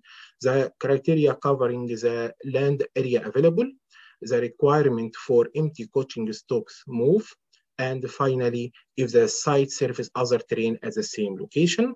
For the land area available, hydrogen has a far lower volumetric density than diesel. Therefore, a site with more area available will be likely suitable. For empty coaching stock moves requirement, if the depot site is not located on the route of the convenient location, an empty coaching stock move will be then required, and this will introduce 2 potential issues. The first one, additional hydrogen is required to move the train to the depot location, and also the hydrogen power rolling stock maybe have additional interface with other terrain, for example, by having to run on main line to reach the depot site. This will also increase the risk of collision and safety become potentially decreased. For requirement to serve other rolling stock, if the site has to serve other rolling stock in addition to the hydrogen powered train, this will increase the risk of maintenance error, reduce the space available for fuel storage and other equipment. Each criteria is also rated from 1 to 5 points, and they also weighted to their importance. The land area available becomes the most important factor, and the last one is the other rolling stock becomes the least important one. There are 3 possible sites to investigate, and the one at site Santa Ernst reaches the highest score based on the developed selection criteria. Number of selective analyses are carried out by modifying the weight of each of the proposed selection factor. For example, lower importance is assigned for land available area. However, Santa Ernst become also the highest in such condition. Another weighting adjustment is applied by giving equal weighting for the whole 3 factor. Also, center Earth is still the best candidate site. On another hand, assuming that it is desirable to have the site to serve other rolling stock alongside the hydrogen terrain, therefore the scoring for such factor will be swapped, which means that the one in which other terrain and requirement on site will be given the highest score, while the one with no requirement to other stock will be given the lowest score. In such a case, benzene site becomes the best alternative to have the refueling station. This also applied if we give equal weighting for all factors. The final step is to investigate the equipment requirement for the refueling station. Firstly, for the required hydrogen demand, this will be either delivered to the refueling station from other location, or the hydrogen will be produced locally at the refueling station. For the delivery approach, UK still have very limited hydrogen production, which is primarily used in the chemical industry. As a result, the production option will be the better choice for such a study.